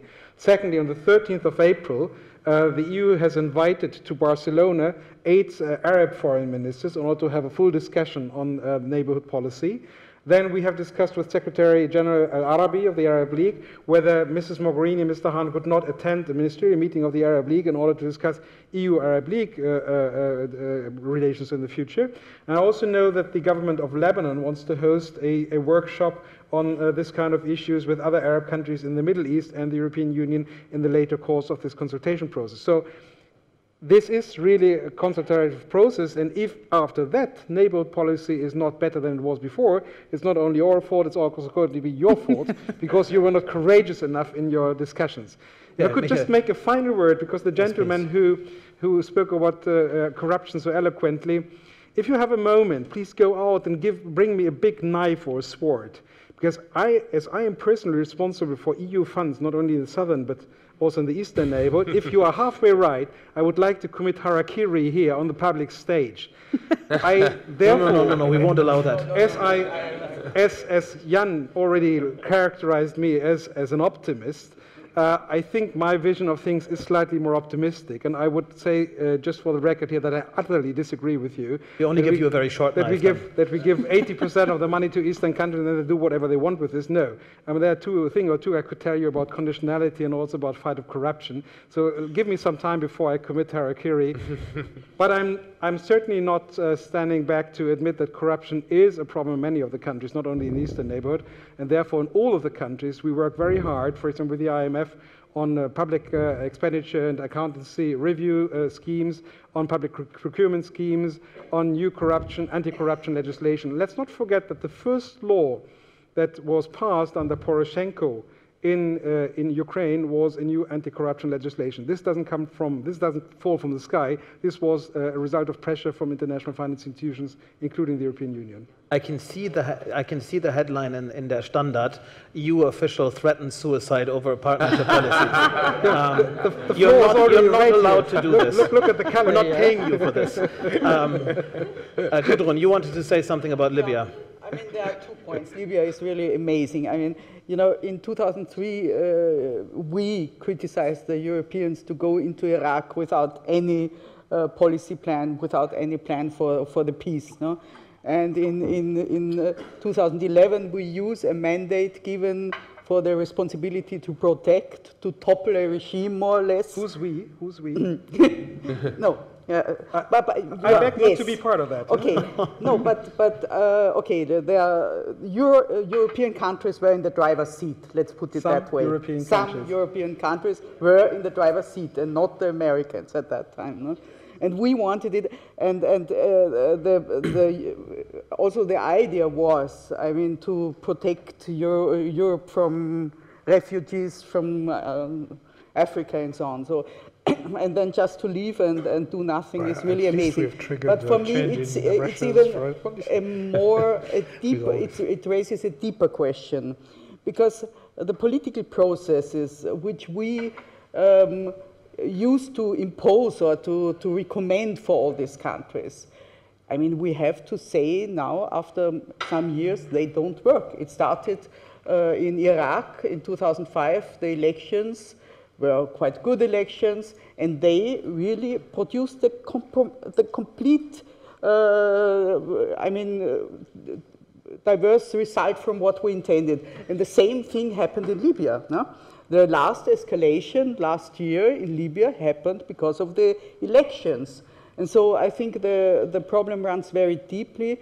We have to think about these concepts. I mean, we have to think if it's just true to say, okay, the recipe for healing a society, a political situation, is to send people to elect. I mean, we have to think more about how to create legitimacy, how to make people, to make the losers accept that they did not win the elections. So I think Libya is really worth a case study for this problem. Good, thank you very much. I want to give it to Florence now also on Libya, but then I would like to ask Cengiz to already prepare famous last words, because you'll be the last one speaking here. Okay. I have to give it to you. We've exhausted our time, and we have to come to a conclusion. Florence. Well, I think Libya is a tragic crash of 2 trains that left one in Baghdad and one in Tripoli at a time when they shouldn't have crashed. So I'd be a little bit I share Gudrun Harald's frustration, but I think I see institutionally, I see it a bit more nuanced than just saying we had no idea. What happened in 2011 was, if you remember at the time, there was the big financial crisis. Those countries that were involved actively in Libya had just overlearned the Iraq-Afghanistan lessons, which were, if you go, under no circumstances go and send troops into a country and so forth. So there was this very strong desire to stay out of it as much as possible, and not just by neglect, but because there was also the reaction, from the countries themselves, the regional countries, and from Libya also, to have no intervention whatsoever. In August 2011, a paper from the United Nations was leaked suggesting sending a small military observer mission, not even peacekeeping, but a small observer mission. And the NTC, the Libyan National Transitional Council, which, speaking of legitimacy, had no legitimacy whatsoever, went very high and mighty on all the media and said, we want no one on the ground, we can totally do this alone. So while I agree that we shouldn't have listened to that, there was also a very strong Libyan pushback on any interference. The second train that I mentioned that crashed was that under Gaddafi, first of all, there was very little research to go into the country as academics. Research was extremely difficult. So when the war broke out, there was virtually maybe 2 or 3 people who actually knew what the situation was like and what would we find actually after Gaddafi left. We already suspected that there was very little institutional ruins to build on, but the extent which was much bigger. And then the key two mistakes were made very, very early.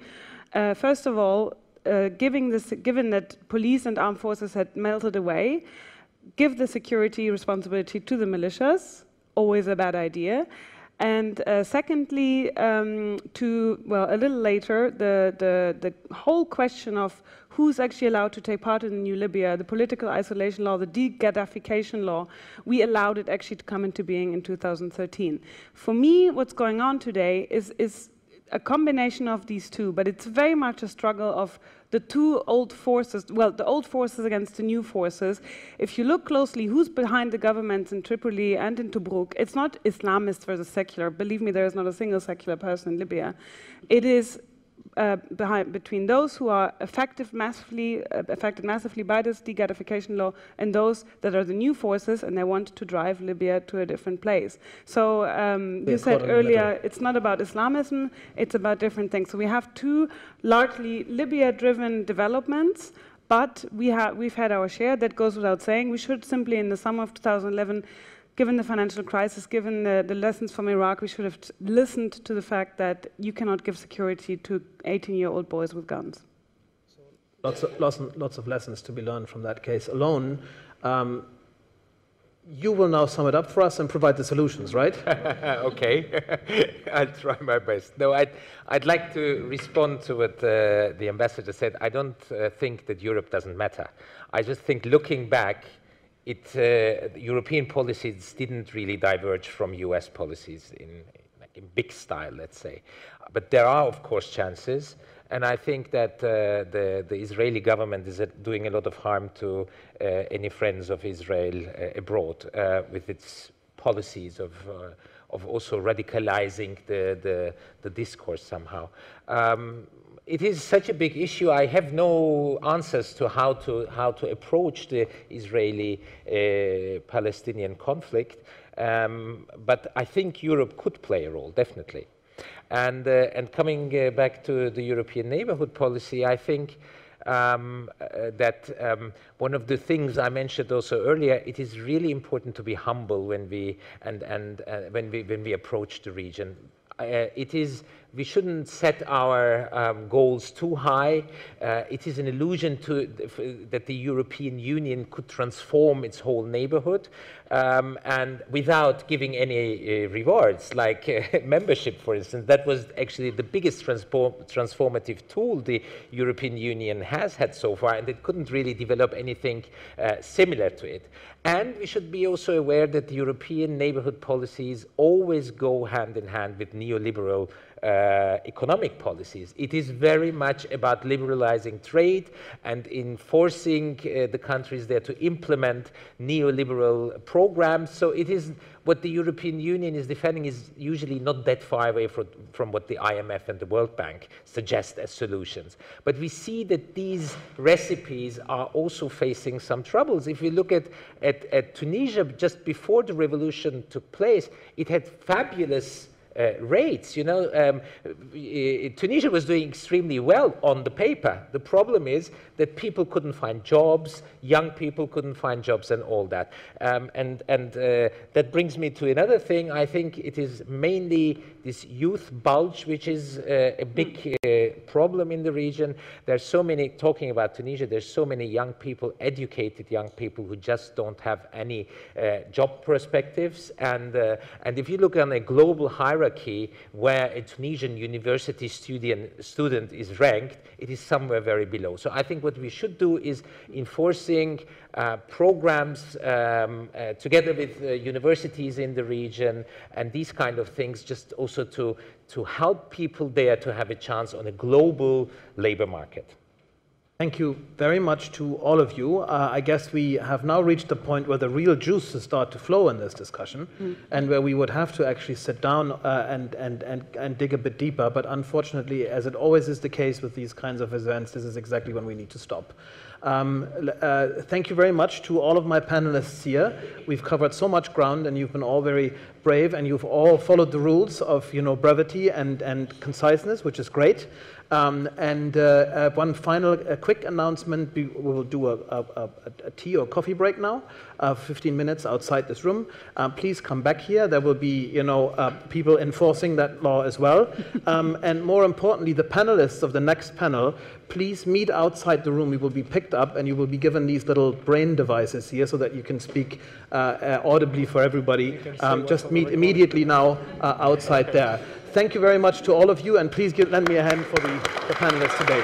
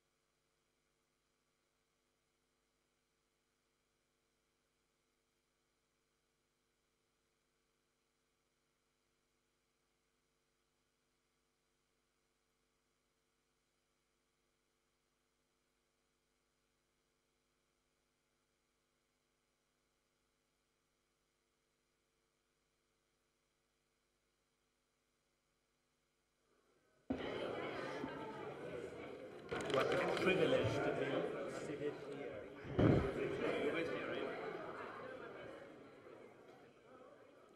Deletros, where is he? Deletroy. No, this is not pronounced. Oh, Deletro, okay. You know, we love it in French. We have letters we don't pronounce. But where were you born? He was British and he was in Hong Kong, yeah?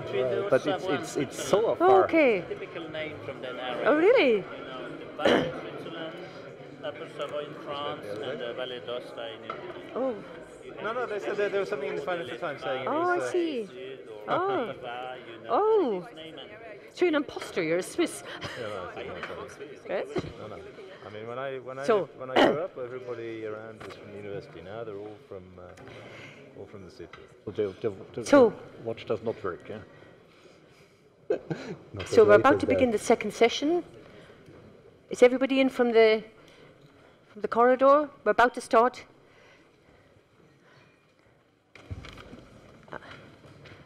We're about to start. Yes, everybody who wants to come in, please come in.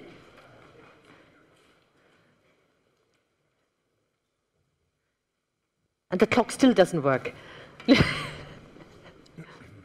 Thank you. Okay, so we're going to start the next session. Clearly, from the south, we go up to the east, or the northeast, or central, but it's known as Eastern Europe.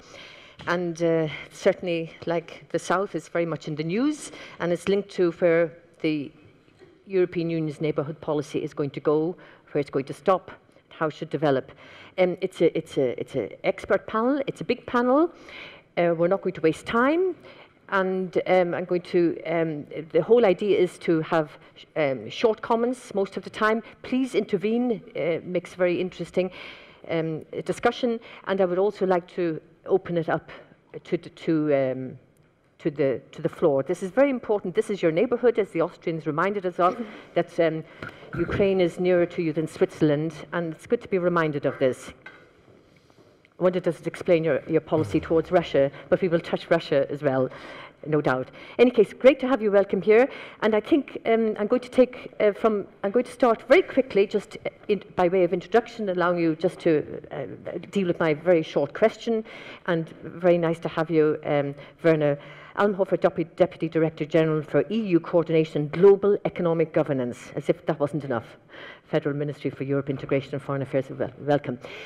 It's a detailed question, but nevertheless, I'm sure you've thought about it a long time. Ukraine, and we don't want to focus on Ukraine the whole time, but it has to be our starting point. It's hard to know what will happen to Minsk II, but has the Ukraine crisis damaged the European neighbourhood policy, or actually been a real impetus for the EU, the Commission and Member States to actually really focus on creating a new neighbourhood policy for the region? I think the adamant readers of Carnegie papers would know that Stefan Lehne issued his paper at a stage when we wouldn't see what would be following last year, which would mean that it was sufficiently damaged for analysts and other political pundits, but maybe not for the broader public. So insofar, I think your question is right. I think it's more or less the focal point of something that may have been going wrong. And we heard criticism earlier in the debate, and since the opening statements by the Minister and Commissioner Hahn and then Jan Techel, if the common thinking in the box is more or less that it's presumably too bureaucratic, maybe a little bit resembling this ENP too much to enlargement policies, and do we really then offer a European perspective and so on and so forth. This is now the greatest trigger in the Eastern Front, you're right. And in the Eastern neighbourhood policy, the Ukraine question is the #1 question for the policy currently. Yes, but you haven't quite answered the question. I mean, of course we all know it's the #1 question, but you know, in the mindset when you're sitting in Vienna, I mean, in what way has the Ukraine crisis, and it's ongoing, what way has it changed the perception inside Europe of this neighbourhood policy? I think it did, because as I said a year ago, and maybe around Vilnius, people may not have been that convinced that it was a failure. Maybe one would be hoping in Vilnius, okay, Mr. President Yanukovych, you sign a little bit later. This was more or less and next time we hope to have you on board, or something like that. So we had two signatures there, and one country that stepped out. So this was a few months before the crisis, really, the Maidan started and had the successful results it had. So the common, even among political leaders, the common vision in Vilnius still was, okay, this is a delaying effect what we have there, but it's not a failure of our policies. And since then we see, I think, a change. Not a Niels Janssen, thank you for coming. Eastern Partnership, Regional Cooperation, OSCE as well. I've just come from there this morning, and the European External Action Service.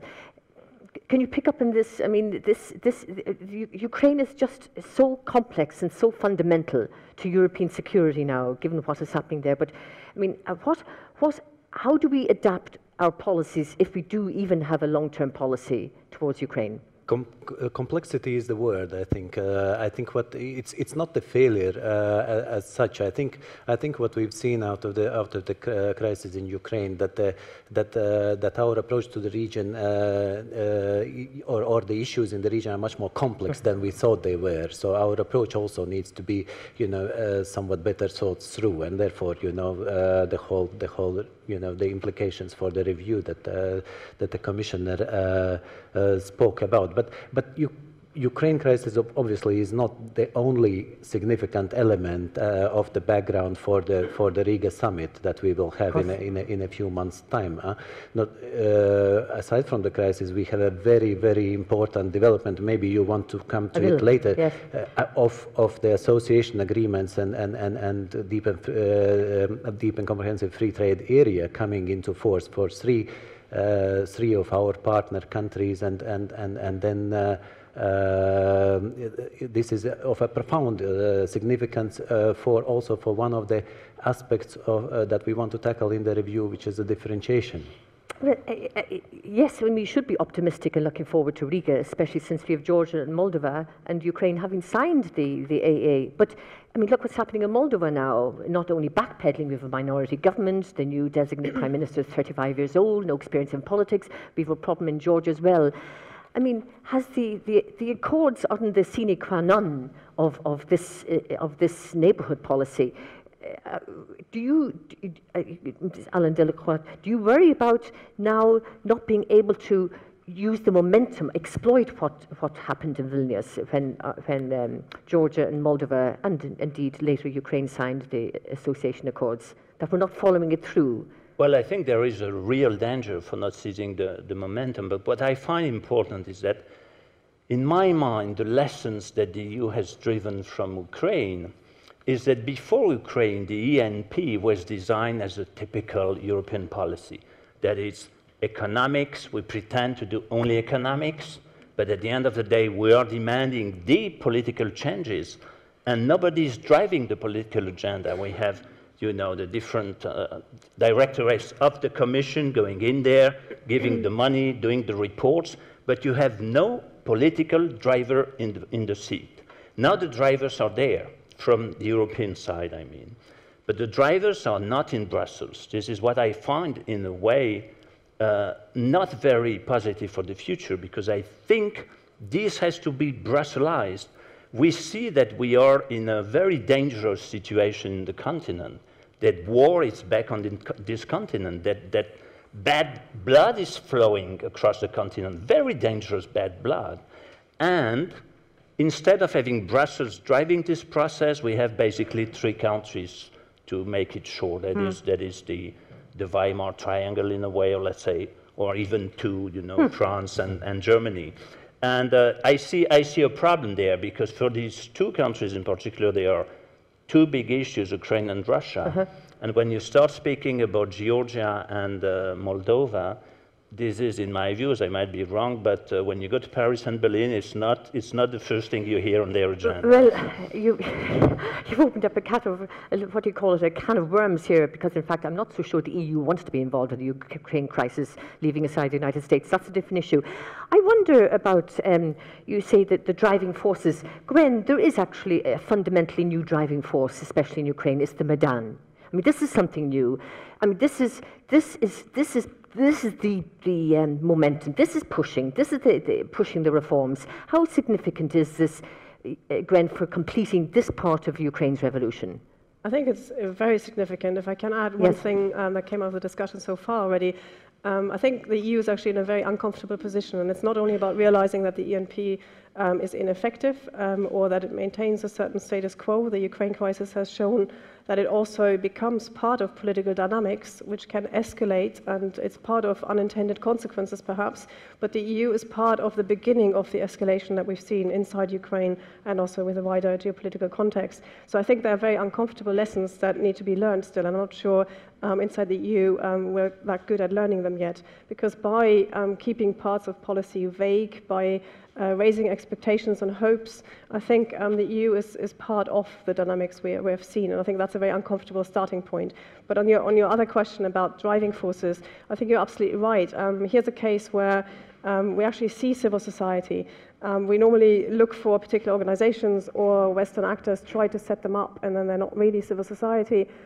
Here is a movement that is growing out of something quite amorphous. I mean, the problem immediately is it's not a very well organized political force. It didn't start like that. It started over an interesting starting point in a way for mass mobilization, not signing an association agreement, or a foreign policy issue in a way. But clearly behind that are sort of broader aspirations to have the same living standards as Europe, and to aspire to some of that rather than maybe the minutiae of EU membership or association with the EU. Indeed, and also the whole idea of the civil rights and the human rights of the society, building the society, having a stake in it. I want James Ruff. I know you deal a lot with actually you deal with economics all the time, but are you? I mean, looking at Moldova and Ukraine, and I'm sure you're very closely involved there, and I'd like to touch on Belarus later. Are you comfortable now with the kind of cooperation between the EU, the IMF, and what's taking place among the emerging political elites or the new status quo, particularly in Ukraine? Well, I think the lesson in Ukraine is one that we knew already, which is that that reform does come from within. It can't be driven from outside. And we've had programs with Ukraine over the years, many times running into the sand, despite great hopes sometimes that we would finally turn the corner there. Of course, you can't impose this kind of reform from the outside, whether it's the IMF trying to push with money, or whether it's the EU through political means.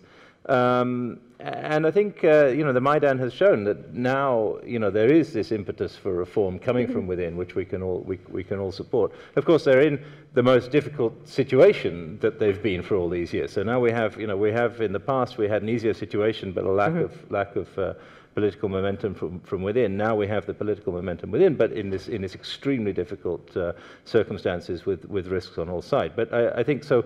That is the positive side coming out from that. But I think it's a lesson that we knew already, really, that it's not the neighbourhood policy, it's not the IMF conditionality that's going to make countries like this, Ukraine, Belarus, Moldova, all these countries, is not the outside pressure that's going to really turn the corner for them. So, for instance, if you just slightly move away from Ukraine and look at Moldova, the signing of the association accord with Chisinau, it hasn't kicked off the reforms yet.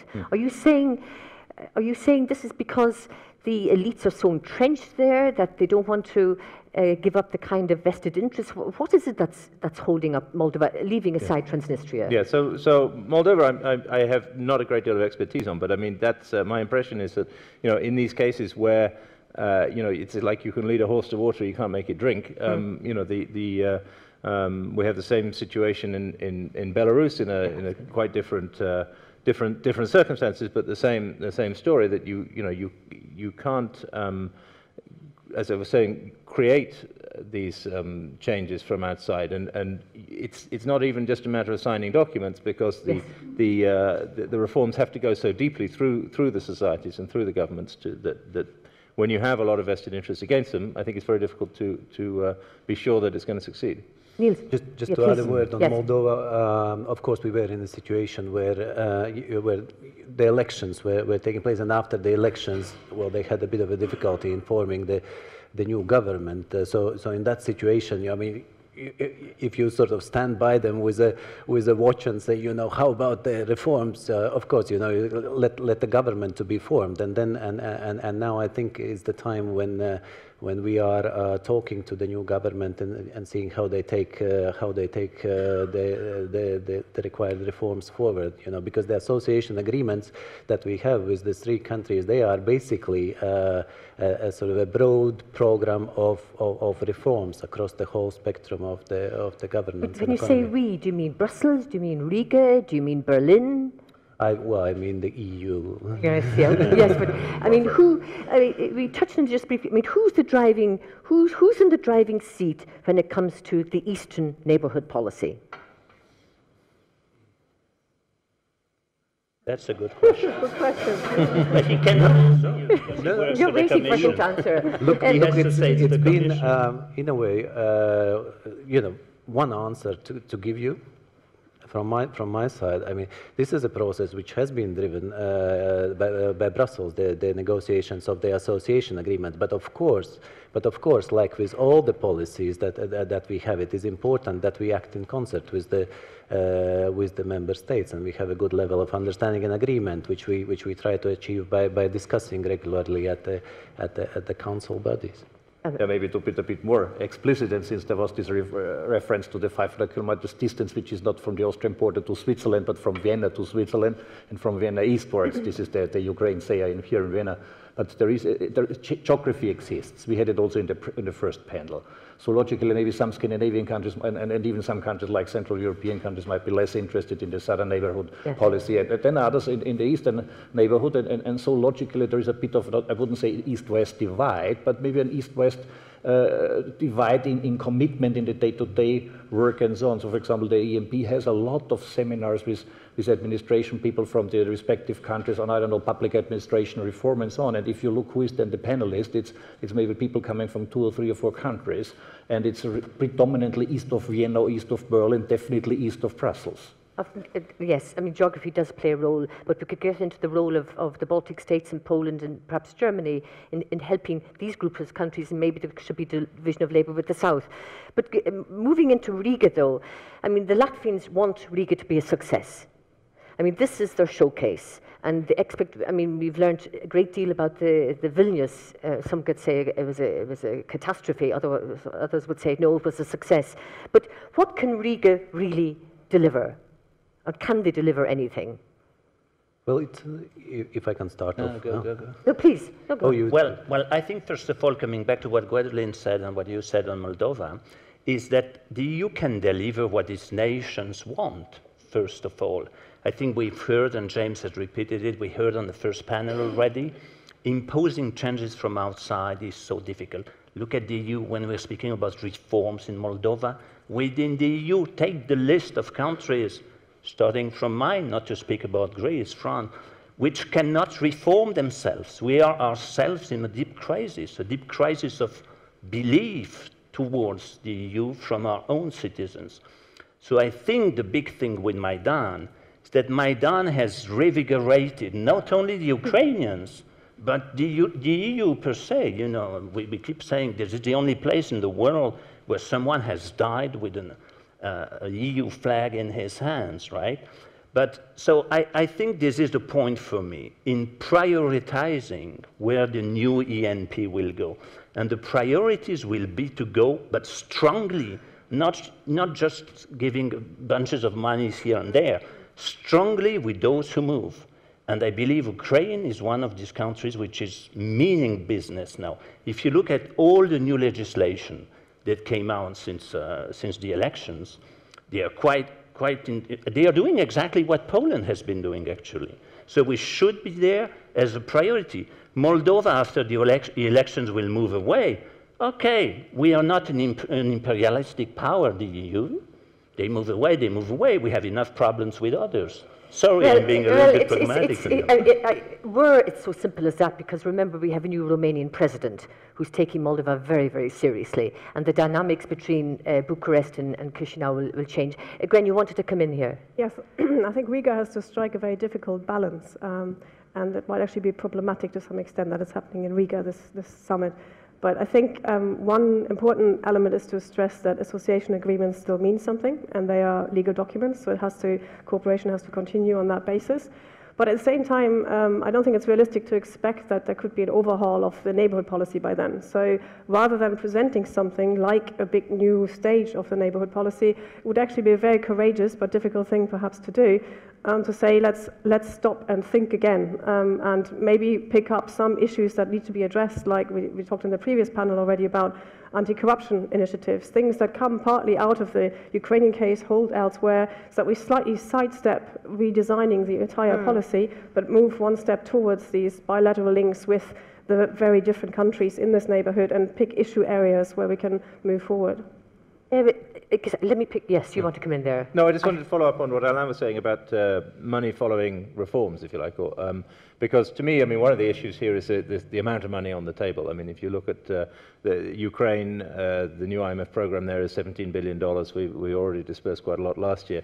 And there's really, you know, the money from Europe is very, very small compared to that.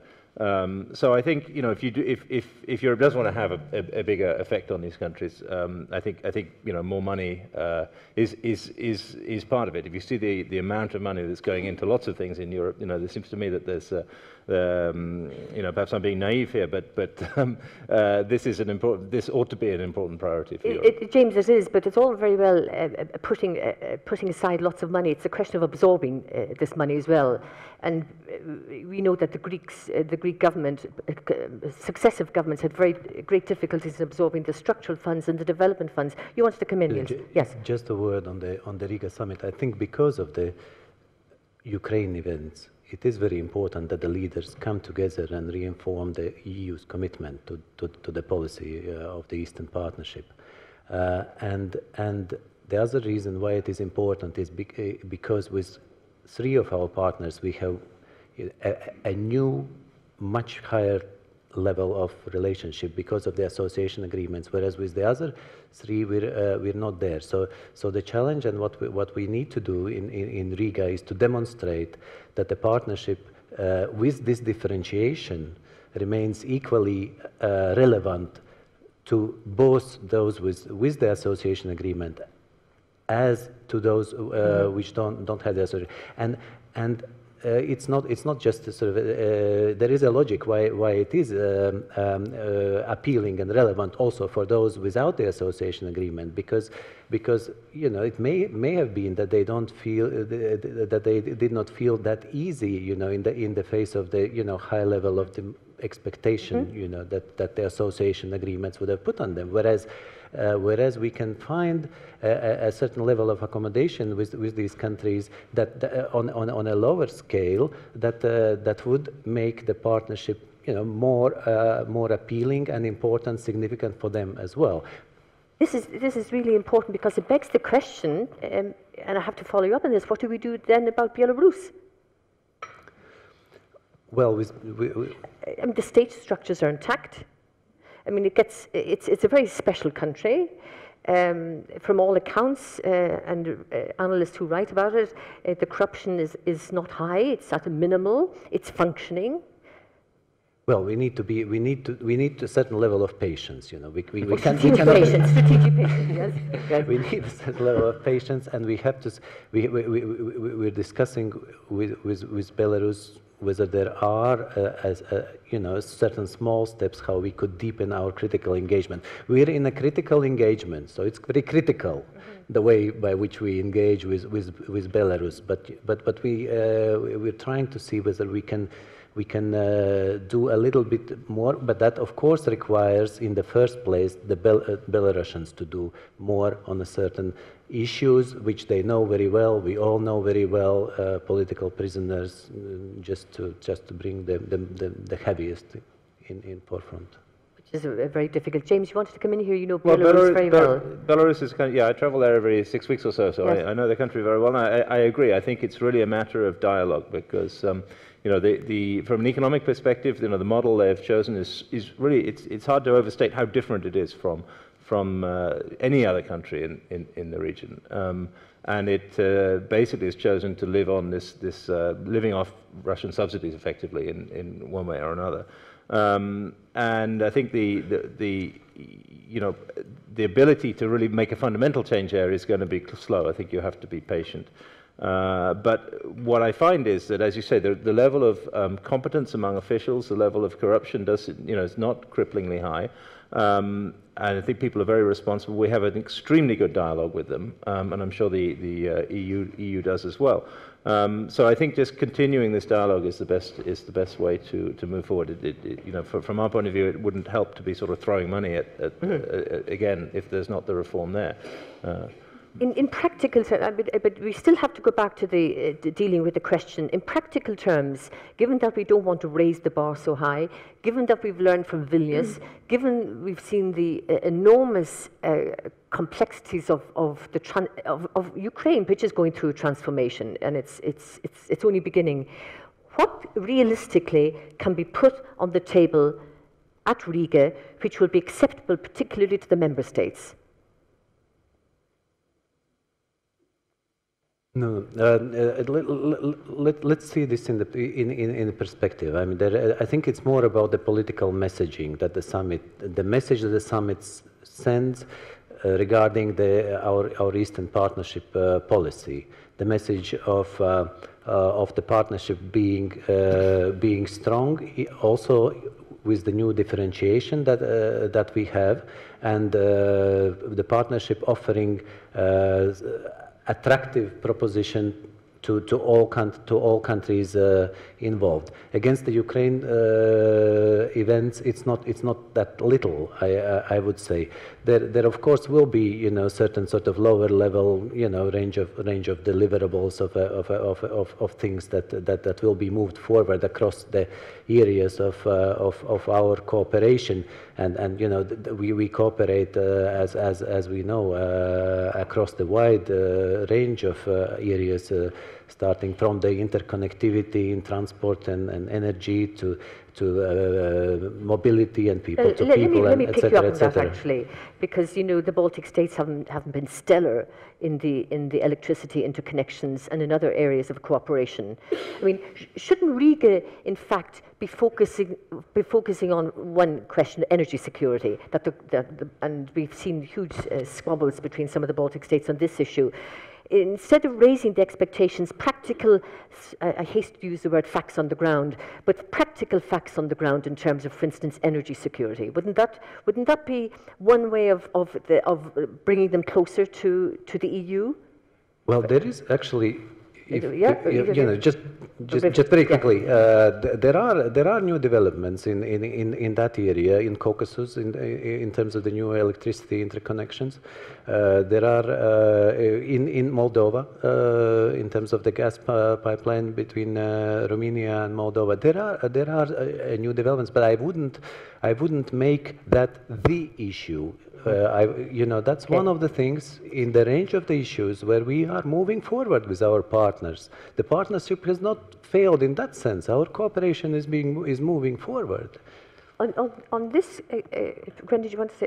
I was wondering, the first panel was very interesting, and when I was covering the Middle East, I was covering the Barcelona process, and year after year, the same problem. There was no regional cooperation. Wearing your IMF hat, I mean, do you see prospects for much closer regional cooperation, not just between the EU and individual Eastern European countries, but within the region itself, leaving aside what Russia's intentions are? I mean, certainly this has been, thinking from a trade and investment point of view, this has been a surprise to me coming when I moved to the region a couple of years ago.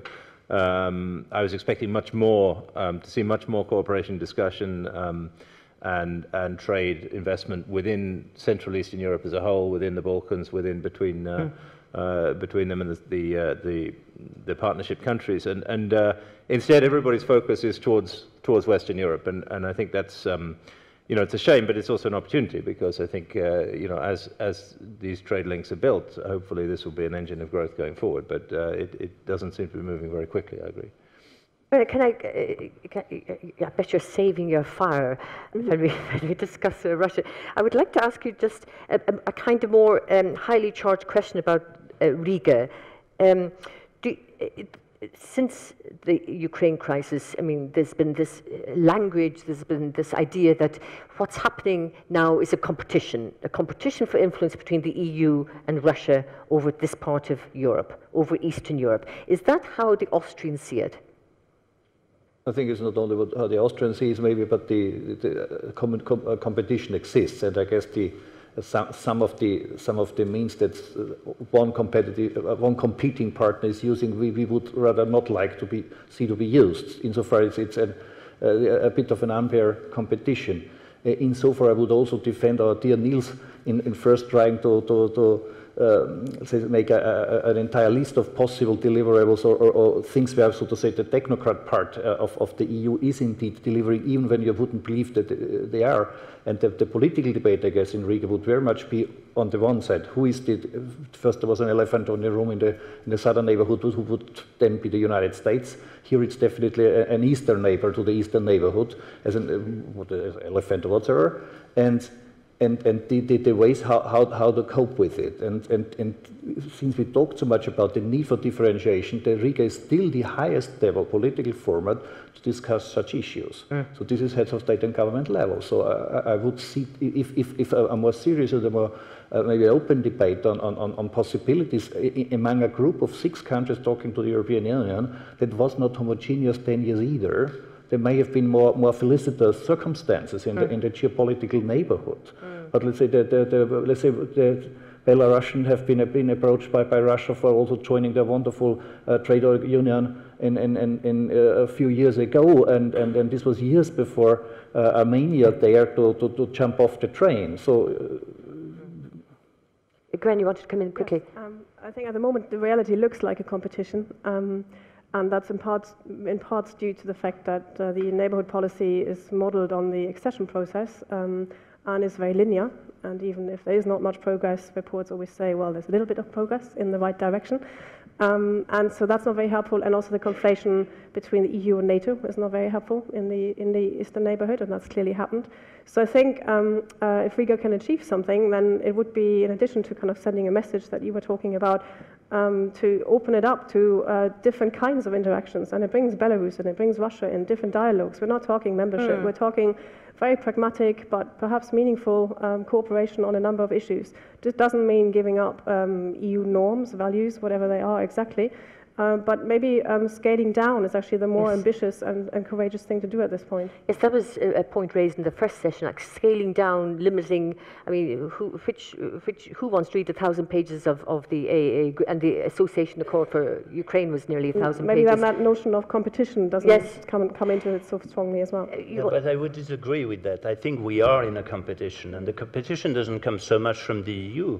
That was when Ukraine happened, in deep internal crisis. Everybody was suddenly surprised to see young Europeans out there with the European flag, and everybody ran into Kiev and nobody ran into Moscow.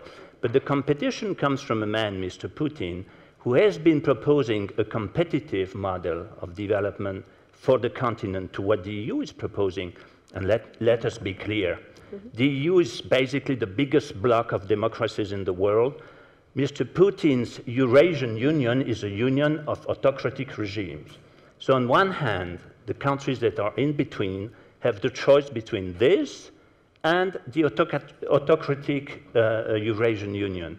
And when you ask the people and when they are informed, well, we've seen in Ukraine where their heart is and where their mind are. I mean, if you ask you and me, I'm sure you can choose pretty quickly. Just to clarify, I see that there is competition at the moment, but I think the task is to think of ways out of something that gets so kind of stylized into a competition. Yes. So I was more thinking about ways out of that scenario rather than disputing it exists at the moment. I fully agree with that, but I think to develop a good set of politics, of policies, we have to have the right analysis. And I'm so surprised in our member states to see how many politicians say, no, Russia is not the enemy of Ukraine, Russia is not our enemy, Russia is nice, we have to be friends with them. No, Russia is not nice right now.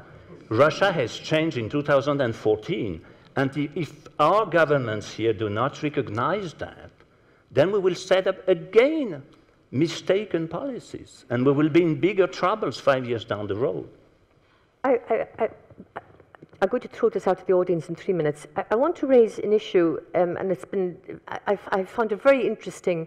Gwen talked about maybe small steps, little things. I mean, small steps actually can be very big steps, like visa arrangements, the right to travel, student exchanges. We mustn't underestimate the Schengen area. And I think there's been a change in Romania, may it continue rather, that precisely because people could travel, they saw what the West was like, and somebody living in the West, we were always so quick to criticize ourselves and denigrate the West. But this, you know exactly how Johannes was elected. The number of young people and old people working inside the EU saw that change was possible, and they weren't to be beholden to cynical politicians. So my question is this. These small steps, can Riga offer small steps, visa liberalization, small things that would mean a lot to these countries? Some of them have them already. Just to note that with one of our 6 partners, with Moldova, we already have a visa-free regime, which is which is a step that has happened in a way, running up to Riga already last April. We have a very intensive dialogue with Georgia and Ukraine on the visa liberalization action plan. But we also need to respect that it is a kind of technocratic process where we cannot leap over, certain requirements. So we have to let the Commission conduct the assessments thoroughly and make sure that all the benchmarks are met before decisions are made. But this is what we try to do. You know what, Niels, this is what we try to move forward. This is very interesting because life is full of exceptions, and whatever you say about Putin, the Kalinin border crossing has not been closed with Poland. And this was a Merkel, Lavrov, he didn't know where, excuse me. This was between Merkel and the Polish president and the Commission. This was extraordinary change. And that has been left intact, the fact that this border crossing can be opened, which means that exceptions can be made, can be negotiated with the Commission, which is very important when it comes up to the Riga summit. I mean, I'm not so sure Russia would dare close the border now because there's an awful lot of money being made over the border. But I'm just saying that the prospect of travel, the prospect of studying, the prospect of working in the EU is just, it doesn't cost that much, despite what David Cameron would believe. It's just an extraordinary change. I'm going to open the floor now to the audience. Firstly, and I really mean this, one question, and please identify yourselves. You'll have a chance for a second round. I'll take groups of 3 questions. So, yes, please.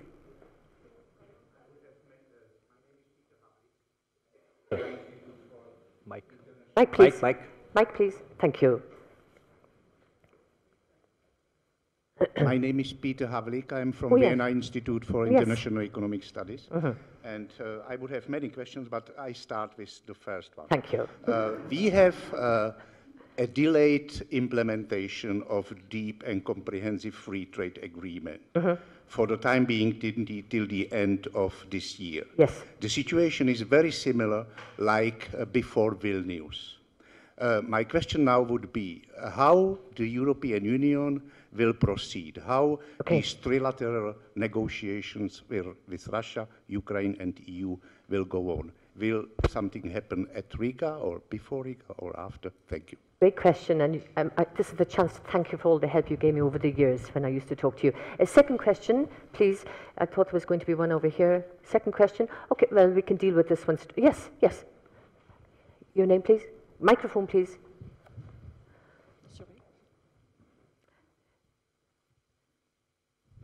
Valina Chakarova from Austrian Institute for European and Security Policy, based here in Vienna, because my question relates to the first question.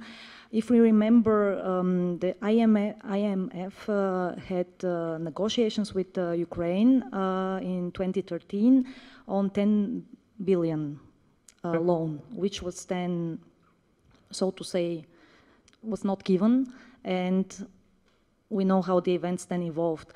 I would like to know how is the internal discussion going on within the IMF. I mean, we have now 40 billion loan, which has been confirmed to Ukraine for the years to come. Is it I mean, was it a strategic mistake to not give the loan in 2013? Now you have, I mean, 4 times more, and we still don't know whether these 40 billions will be enough and whether they will transform the Ukraine in the right direction. Thank you. That's a great question. I'm looking forward to the answer. And the third question here. Alan Cook from the British Embassy. Sanctions are going to be discussed again very soon, and against Russia. Should we be pushing for harder sanctions against Russia, given their behaviour in the Ukraine crisis? Alan, I'm glad you brought up Russia, because this brings us into the next phase of the discussion. Let's deal with the deep and comprehensive free trade agreement first. Who wants to? Yes, yeah. Neil. And yeah, just on the delayed implementation of the Ukrainian deep and comprehensive free trade area, we on the EU side have been open and are open for consultations in explaining the implications as they may concern Russia. But what we're not open to is a review of the contents of the bilateral agreement that we have with another country. Now, the timeline, obviously, if we look at the timeline, that is at the end of this year. So I don't think we should really take it in the context of Riga, whereas of course it is an element for the relationship that I understand. Excuse me. I mean, Russia created a huge fuss over the implementation of this agreement, and the EU, it depends on which side you're on, frankly. But actually, the EU didn't implement this. Was this a bad decision, postponing it? What signal did that send to the Ukrainians? Well, that decision was taken, of course, in consultation with Ukrainians. And one of the ministers resigned as a result. Okay, second question. IMF, now you can tell us about the internal discussions about this. So I suppose I better take this question. So I think, I mean, you're referring to the discussions with negotiations we were having with the previous government in 2013. I don't know if there was a number ever put on them. The number now, by the way, the 40 billion you refer to, that's a total package, including all the different financing sources, including debt relief. Not all of that is coming from the IMF. We really have been taking a sort of non-political approach to this. We were very ready to support the previous government if they were ready to do the reforms. We've learnt plenty of times in plenty of countries that if you lend money against and the reforms aren't done, you don't achieve anything. The program would very quickly have run into the sand, which is indeed the experience we've had with Ukraine a number of times in the past. We wanted to make sure that we had an agreement that we could believe in that was going to make the situation sustainable.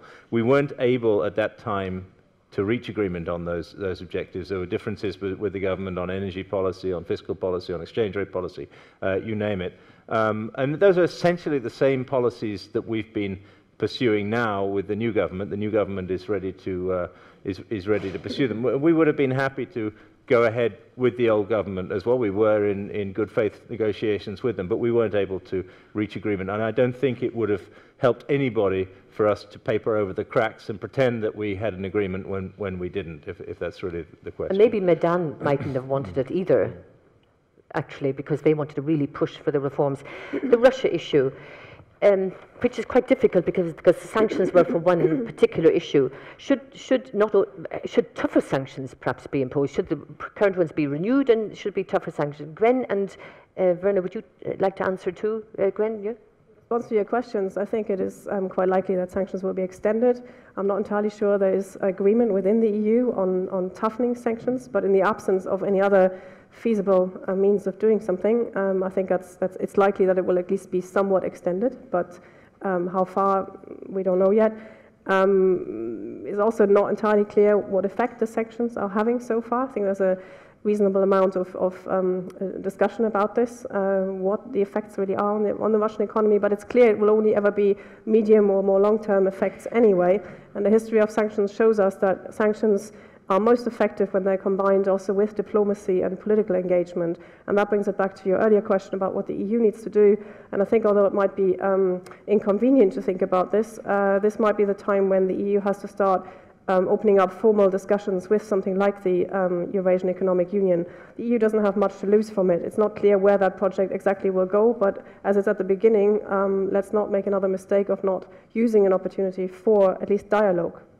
Werner, your position very much on similar lines. Let's say on 6th March last year, the heads of state and government decided on a mechanism that eventually took place in several steps to go forward according to developments on the ground that we saw and felicitous these very developments were. Now we have in this Minsk II arrangement a certain calendar. We can now calibrate whether analyze whether all the two parties have been, let's say, contributing what they are supposed to contribute at certain dates.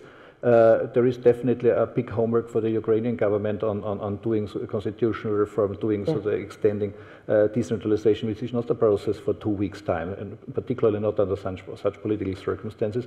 And definitely, and I think that there is a couple of EU statements now on heads of state and government level and also foreign ministers level, exactly what Gwendolyn was saying. I say, well, shouldn't we nevertheless, also for the sake of diplomacy and political tools, go and look what is in the box in talking with the Eurasian Union, particularly coming back to Mr. Pavlik's question, if there had been this delay on implementation on the question, is there, and I understand from my Brussels sources that there was hardly any situation where people got the impression that the Russians can really prove that the allegations of the detrimental effect of the DCFTA could be proved black and white in writing or on paper.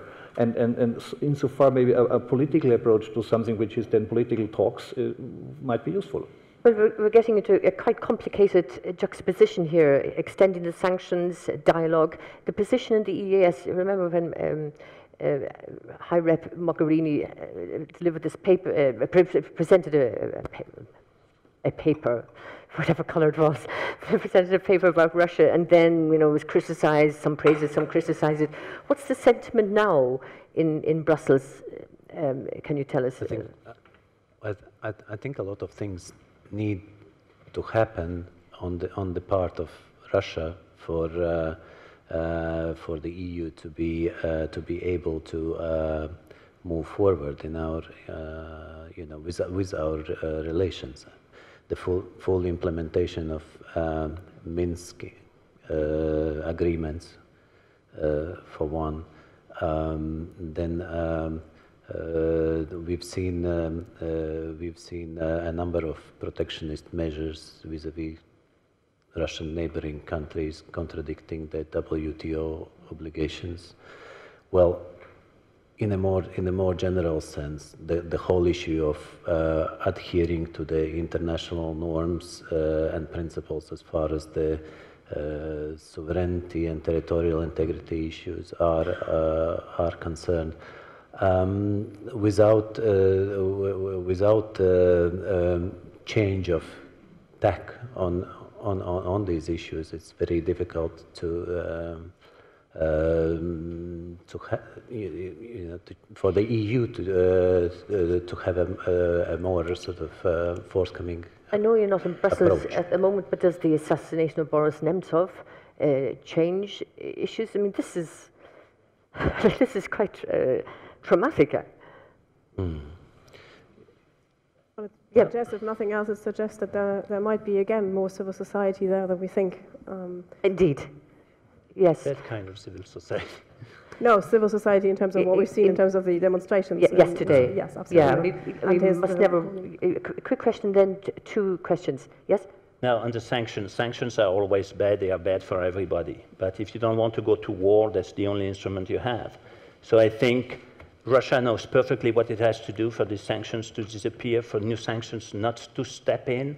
And I am sorry, when the Europeans send there to negotiate Mrs. Merkel and Mr. Hollande, they are not sending a young diplomat from, I don't know, the Ministry of Foreign Affairs of Latvia or Estonia. So if now Russia doesn't know what it has to do to get rid of these sanctions, I don't know what we should do. But the point with Russia right now, Russia in my mind has changed dramatically last year. And the change for me is Putin's speech on the 18th of March in front of the Federal Assembly when he annexed Crimea. Putin, till that point, in my view, was an autocrat, but rather open-minded and rather pragmatic. That day, he became ideologized.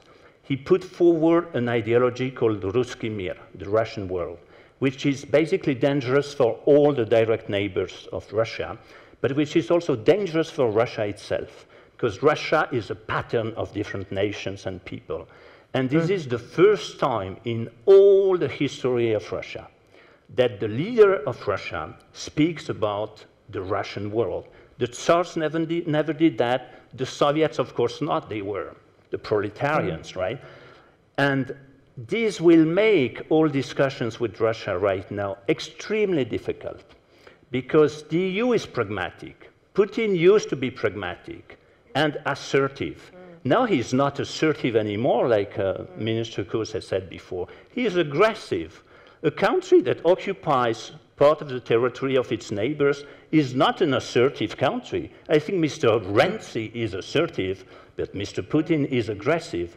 And so we cannot be in a situation when the EU will be all the time responding to this aggressivity. The EU now has to take the lead on the continent to put clear benchmarks and say, this will be like this in the power we have, or then other things come down. Well, I think that's the only way to avoid bigger problems in the future. Well, maybe that's why Riga should be more important. We've got a question here and a question from Jan Teckau, please. Andrea Hofer from the Österreichische Nationalbank. I would like to put forward a more economic than political question. Yeah. You said before, or we heard, that the EU is in competition with the Eurasian Economic Union. I wouldn't see it like that. I would propose to look a bit to Europe. We've still got the European Free Trade Association Agreement, and we still have the European Economic Area. Wouldn't that be possible ways how to cooperate, the European Union with the Eurasian Union? Okay, thank you very much. Jan. This is Jan Teckau. Thank you very much. It's me again, sorry. By establishing frozen conflicts in 4 out of the 6 Eastern Partnership countries, in Azerbaijan, in Georgia, in Moldova, and now in Ukraine, the Kremlin has turned itself into a veto power player in these countries. It has effectively curbed or limited the sovereignty of these nations to decide where they want to go. If they go too far, can be escalated, and their freedom to decide, will be limited by force.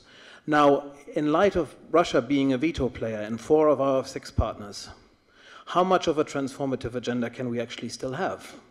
And to what should we aspire in the region? Two great questions. We can start on that one. And Werner, yeah. Yeah. I think that's very important, and maybe it was always unrealistic to assume the EU could be transformative beyond the accession area. So I think maybe the EU and all of us inside it got carried away with this idea that what seemed to be democracy promotion and consolidation by the EU is really very narrowly about joining the club and about countries that had done a lot of reforms before the EU really started that process. So maybe this idea of transformative power never really fit kind of the ENP anyway, and this is very obvious now. And I think it gets us back to the beginning of our discussion and what I was trying to say, that I think having more realistic, smaller goals, maybe they look smaller, but cooperation on a number of issues, also taking the EU's role in these conflicts more seriously. The EU and the ENP was not set up to address them, but increasingly they became more of a part in them. But a lot of the component parts don't really, I think, fit very well there. So, for example, that issue has to become more prominent. But it also spells the end of, I think, talking about it as a transformative power overall. But if this is the case, then these frozen conflicts and the veto that Jan talks about suggests that actually the EU's role for manoeuvre and influences comes up literally against a brick wall. It does on the issue of which I think has to be, somehow this is difficult for us to kind of think in different kind of spheres at once. But if we can't solve or help to resolve these conflicts in the short run, what's the alternative? To build the rest of the countries, make them so attractive that maybe that becomes as a part of a domestic political dynamic, which adds kind of an effect again on the conflicts. But there's no alternative, I think. Jan, do you want to pick up on this? No. The question, yes, and this feeds into the Euro-Asian question. Yes, go ahead, Niels, please. No, just to add one thought. I mean that it may be in the interests of partner countries, even if they face the frozen conflict situations, to be more resilient, sort of more stronger in face of the challenges that we've seen sort of lately, internal or whatever the nature may be, and there's in a way, it is part of the transformative agenda. You know, good governance. I mean, democracy, or whether you put it on forefront, but you know, good governance, effective public administration, anti-corruption program. I mean, all of that would assist the partner countries to become stronger in terms of their statehood. I mean, not that it would offer the solution to the frozen conflicts, but it would increase their resilience in the face of the volatility they may experience. Yes. Well, can I quote in this ministry a prominent former Secretary of State of Austria? He's sitting here, so I hope he will not strangle me afterwards. But I heard Stefan Lenne once in Brussels say something very concrete and pragmatic about Ukraine. It was a public conference, so I'm not betraying any drinking secret here. He said, well, on Ukraine it's very simple. We have one partner, the EU, deeply committed to Ukraine's success, and we have another partner, Russia, deeply committed to its failure, at least to this government's failure. So when you have a situation like this in your mind, who will win? See which way you're going with this discussion. You wanted to say something? I was wondering. Yes, I want to bring up this. The EU-Euro-Asia question is very important because if you talk to some Belarusians about this, they say that if you open up a formal discussion between the EU and Eurasia, you've already put Belarus into that camp, and they don't want this. Sorry, please go ahead. I was just going to say that, you know, from an economic point of view, I don't think there should be a conflict necessarily between these things. I think, you know, you need a lawyer to look at the individual treaties that have been agreed. But I just wanted to make one point that Russia is already in the WTO, and that's already an issue actually for Belarus and for other countries. So these sort of things, you know, happen, and usually there can be a way to make them work, I think. But it depends on goodwill, I think, on both sides. Yes, of course. From the EU side, we do not see a membership in the Eurasian Economic Union as an obstacle for a sort of a solid and close cooperation. Maybe not as far as economic integration would go, but not an obstacle for a close cooperation. Two of our 6 Eastern partners are the members of the Eurasian Economic Union. So we need to see with them, you know, the scope of the cooperation that may have, which will not go as far as the association agreements, but it could still be substantial one. And you know, for example's sake, from a different region, we've been discussing with Kazakhstan, who is also a member of Eurasian Economic Union, a new agreement that we would have with this country, a substantive agreement. So on our part, there is, you know, we don't see these as mutually exclusive possibilities. Can I add something on that? Mm-hmm. Well, I think it is very important, and Werner has underlined that before, that not to brush away Russia's concerns when it comes to economics. And I think in 2013 we did it a little bit. Okay, they were invited, they didn't want to come to the discussions, but still there were consequences, economic consequences for Russia that we did not take into account. And second, what was said on having direct relationship with the Eurasian Union, and okay, we're not discussing NATO here, but I would say NATO with the CSTO. Yes, come on, why not? When we refuse that, in my views, we prove to the Russian that we also are still in a mindset of the Cold War. It doesn't cost us anything to have conversation with these two organizations. Why shouldn't we? Well, nobody's saying that we're in the mindset of the Cold War. Though they say that all the time. If you watch Russian TV, it's worse than that. Russian TV is just, the RT is just so sophisticated, it's beyond comment. We've got room for one last round of questions. One here. Yes, please. Microphone here, please, if you identify yourself. And then we've got room for 2 more questions if anybody wants. I'm sorry, one country which is member of Eastern Partnership and wasn't mentioned here is Azerbaijan. I would like to hear your views regarding the future relations between Azerbaijan and the EU. Thank you very much. We've just got room for 2 more questions. Oh, yes. No? No? Okay. Can we take the... yes? No? Go ahead. A second question is allowed since you nodded to the first one. I would like to ask whether we are not observing right now kind of 2 waves of Eastern Partnership. We have 3 countries that signed association agreements, and then of course Azerbaijan, Belarus, and also 3 countries and Armenia, yes, which is now which will be probably joining the Eurasian Economic Union. So I would like to ask whether this is kind of 2 waves of now Eastern Partnership, and whether we should not stop with these 3. I mean, if we are about idealizing, why should we not, European Union also set up particular borders and say, these are our 3 European neighbors which we are going to focus on for the next, let's say, 10, 15 years.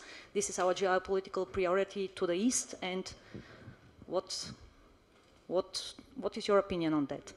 So essentially there's a 2-tier, there's already a 2-tier structure. Anybody like to deal with the 2-tier? Yes, go ahead. No, thank you for that question. In fact, it kind of links into the first question as well.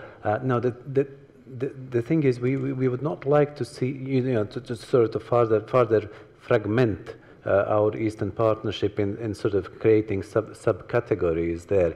I think what we're seeing is that the differentiation in practice, the 3 countries by going for the association agreements have sort of differentiated themselves, but that should not make the other 3.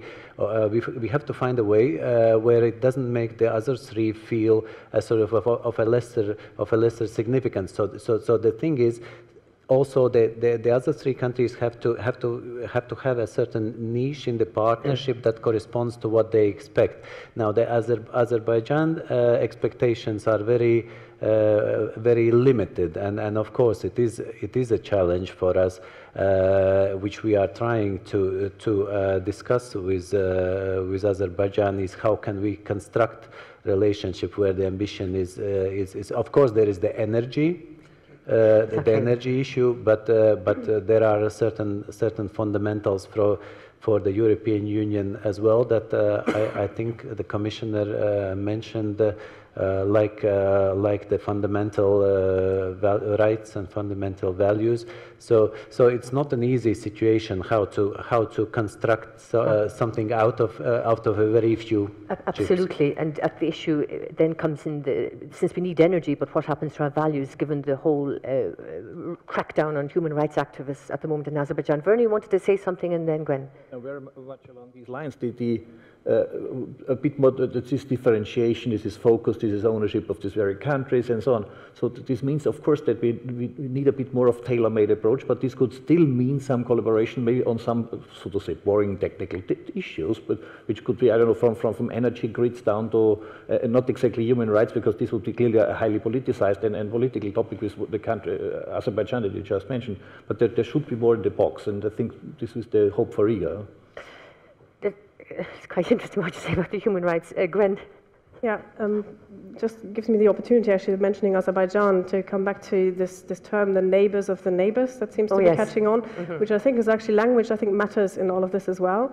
And that seems like the latest, perhaps unhelpful way of framing who we're talking about. It seems to be code for Russia.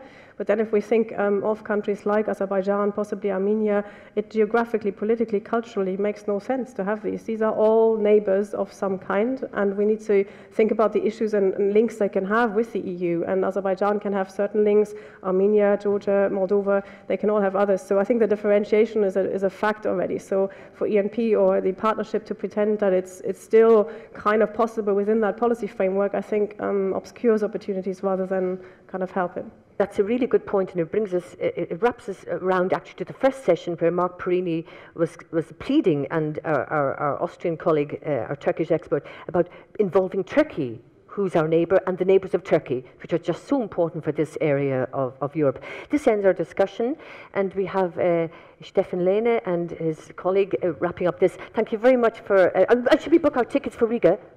Should we? Yeah, absolutely. Okay, we'll book our tickets for Riga. Okay, thank you very much, everybody. Thank you.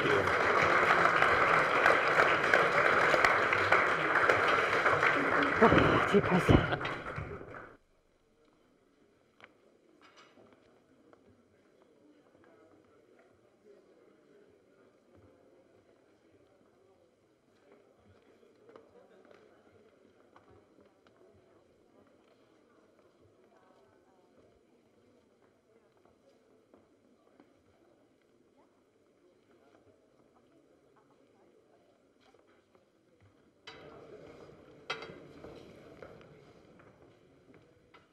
Okay, who goes first? You. Yeah. Okay. Good afternoon. I think this part of our seminar is called conclusions, but I think it's for Johannes Hahn to draw the conclusions from all this. I would just offer a few comments on some of the things that have been said. And my point of departure is humility. You know, humility was mentioned by the minister, it was mentioned by the commissioner, it was mentioned on the panel again and again. And this is quite interesting because the neighborhood policy, as it was conceived, was anything but humble. Basically, it was a hugely ambitious idea. The idea basically was the EU would not engage in normal geopolitics. That's not our thing. But we would start the profound structural transformation of the 16 countries to our east and to the south. We will turn them into pluralistic democracies, into functioning market economy. Over time, we would let them participate in the internal market. We would transform them in our own image. And in the end, when they're all like us, all will be well, basically. That was the fundamental philosophy of the neighborhood policy. Now, it hasn't worked out. And I think fundamentally it hasn't worked out for three reasons. One is we never really meant it, seriously, frankly. In terms of the instruments we brought to bear to this process, the carrots that we offered to these countries, it never had the kind of critical mass to really have a transformative impact. So in a way, while the conception was hugely ambitious, the implementation was rather timid and insufficient to reach the goals that we set out to reach.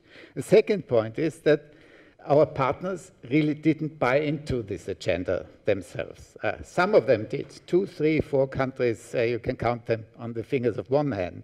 But many, many didn't. And it became particularly clear in the Arab Spring that only very few countries take the EU model as a template for their own development. Many of them want to develop their own identity in conscious contrast to the EU's identity. And of course, if you have this gap of expectations, then all these notions of conditionality, etc., fall down. This cannot work.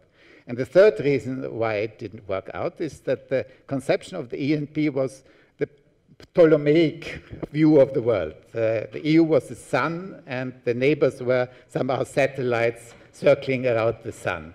And we sort of we now have to go through a Copernican revolution where we realize that there are other actors out there, very powerful actors, who have a lot of influence and have a completely different agenda. And I think in the East, this is, I think, the last person on the world has to recognize that this is the case now. So the notion of simply sort of exporting our model to the neighborhood was not a realistic notion. And of course, if we don't export stability and prosperity, we import instability and all sorts of other problems.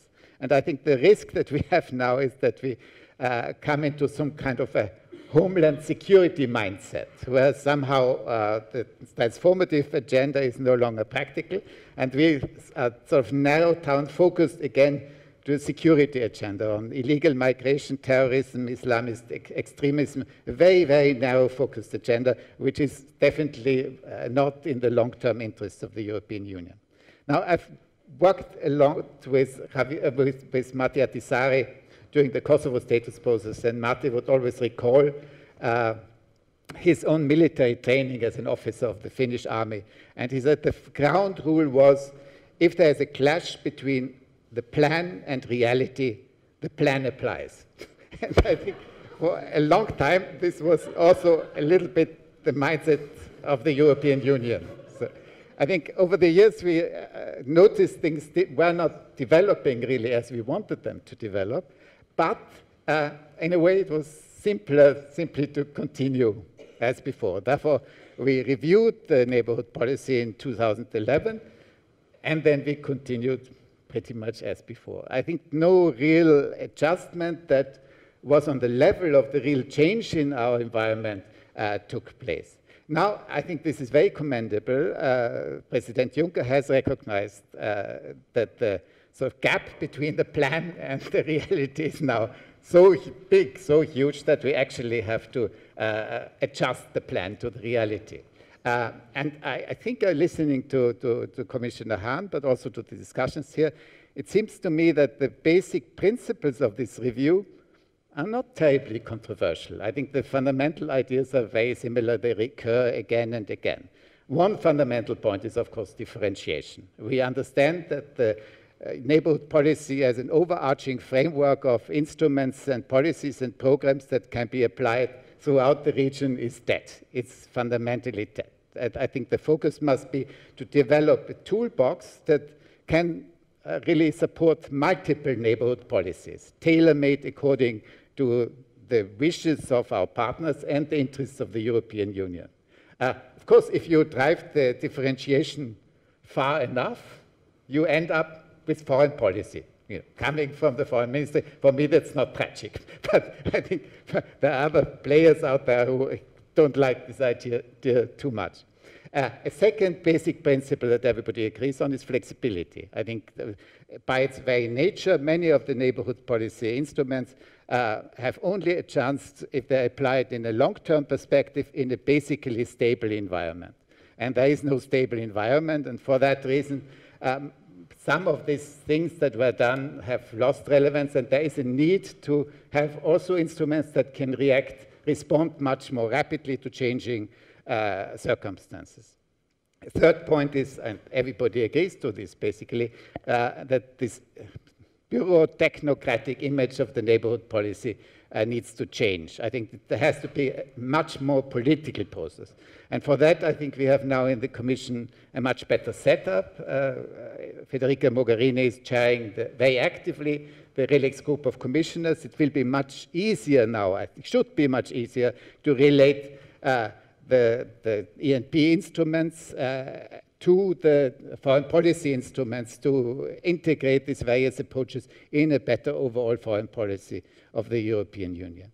I think equally important, and that's part of the same point, is to bring the member states on board. I think this kind of, somebody mentioned it, this no function of the neighborhood policy as a smokescreen behind which the member states run their own business-focused policies, and the values, promotion of values, democracy somehow outsourced to the European Union is totally counterproductive, because our partners see through that bluff and don't take it seriously. So you need the member states really strongly engaged in conceiving the new neighborhood policy, but also in the programming, in the implementation. I think there are notions like trust funds or joint programming that can be very useful in getting the member states more involved in the policy.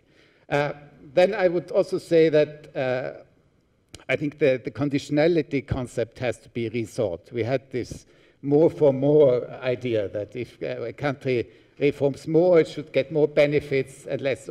In the abstract, it makes a lot of sense. In reality, it is very difficult to handle in a correct way, because clearly with some countries, failing states, which are at huge risk of completely collapsing, there is a huge need to do much, much, much more, even if you see less and less and less in terms of reform.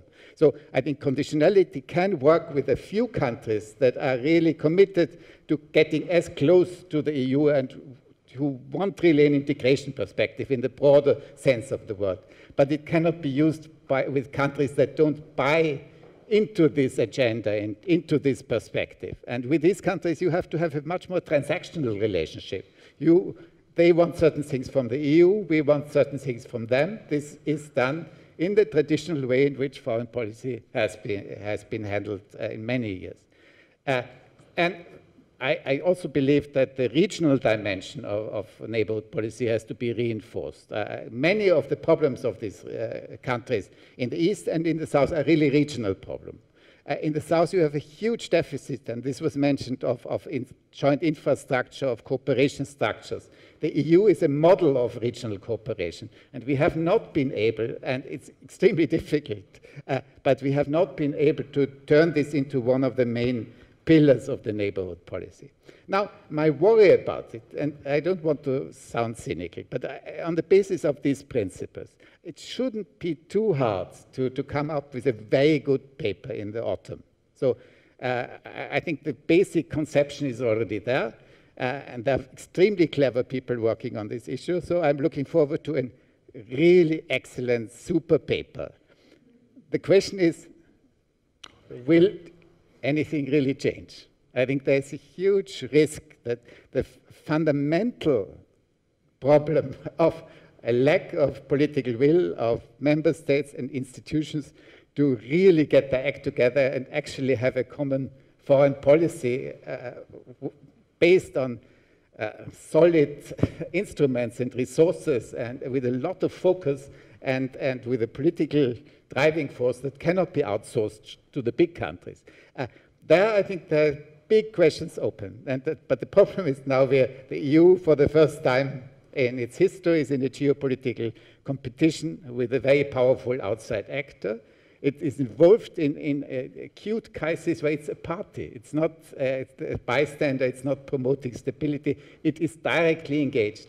And in the South, you are confronted with a series of catastrophes, failing states, huge humanitarian disasters, where the EU's interests are extremely at stake, and we are confronted with the consequences if we fail. So, if not now, when?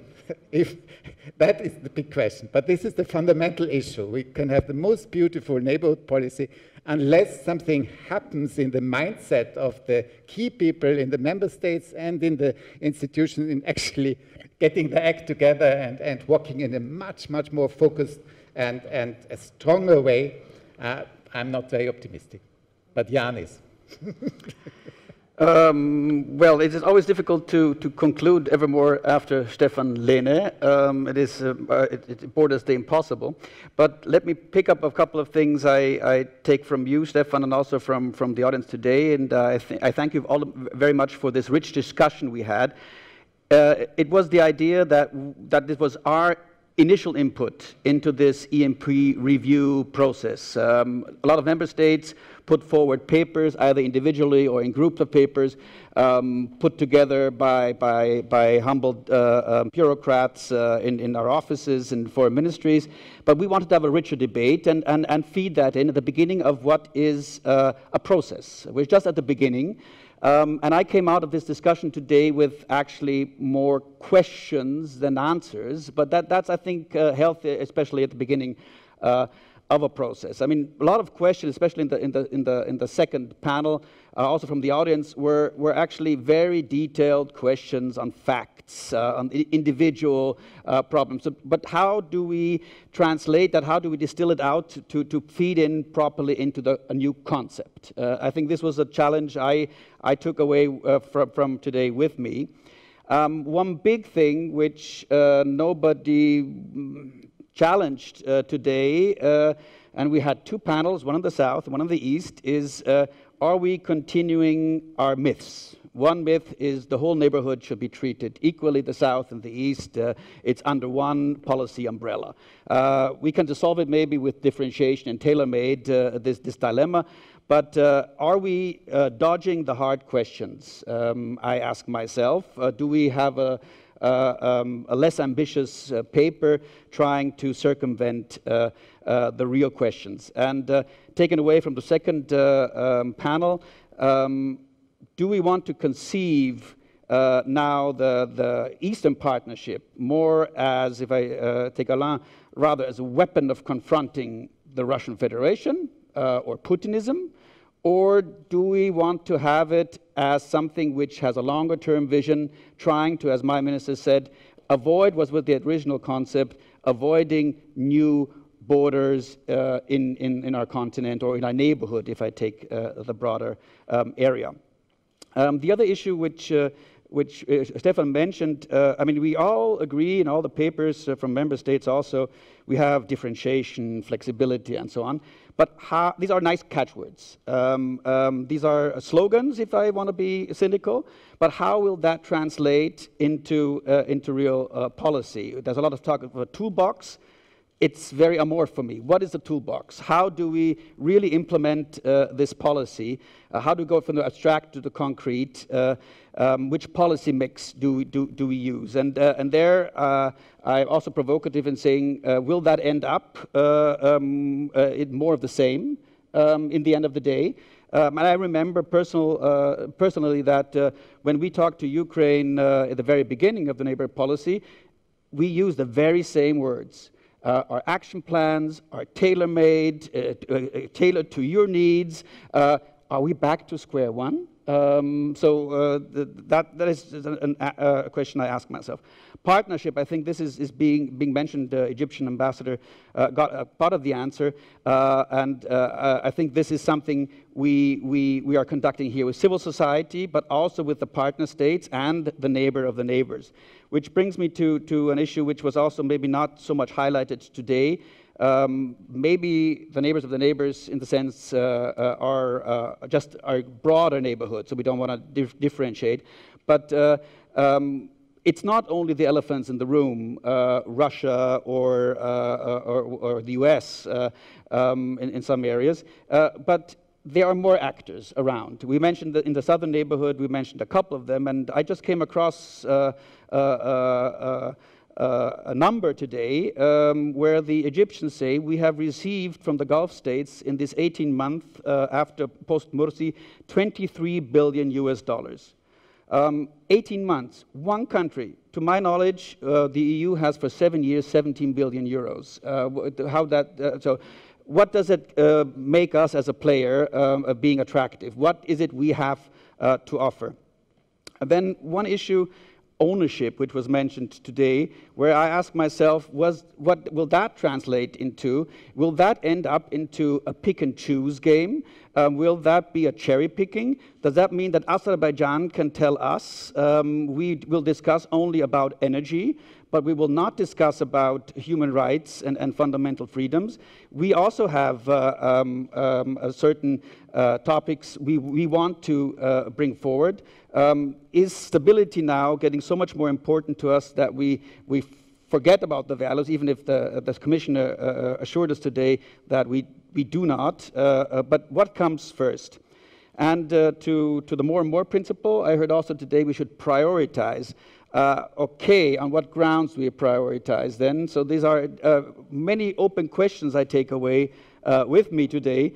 But I think it was a very valuable input, And as I said at the beginning, we're just at the start of the process, and thank you very much for all of your input today, both Carnegie Europe, all the panelists, Stefan in particular, and also everybody here in the public. Thank you very much for being here, and let's hope to continue this process together to have a very good outcome where both the partners and the EU will profit from it. And as a nice token for you, there are some refreshments outside. Thank you very much for being here in Vienna. Thank you.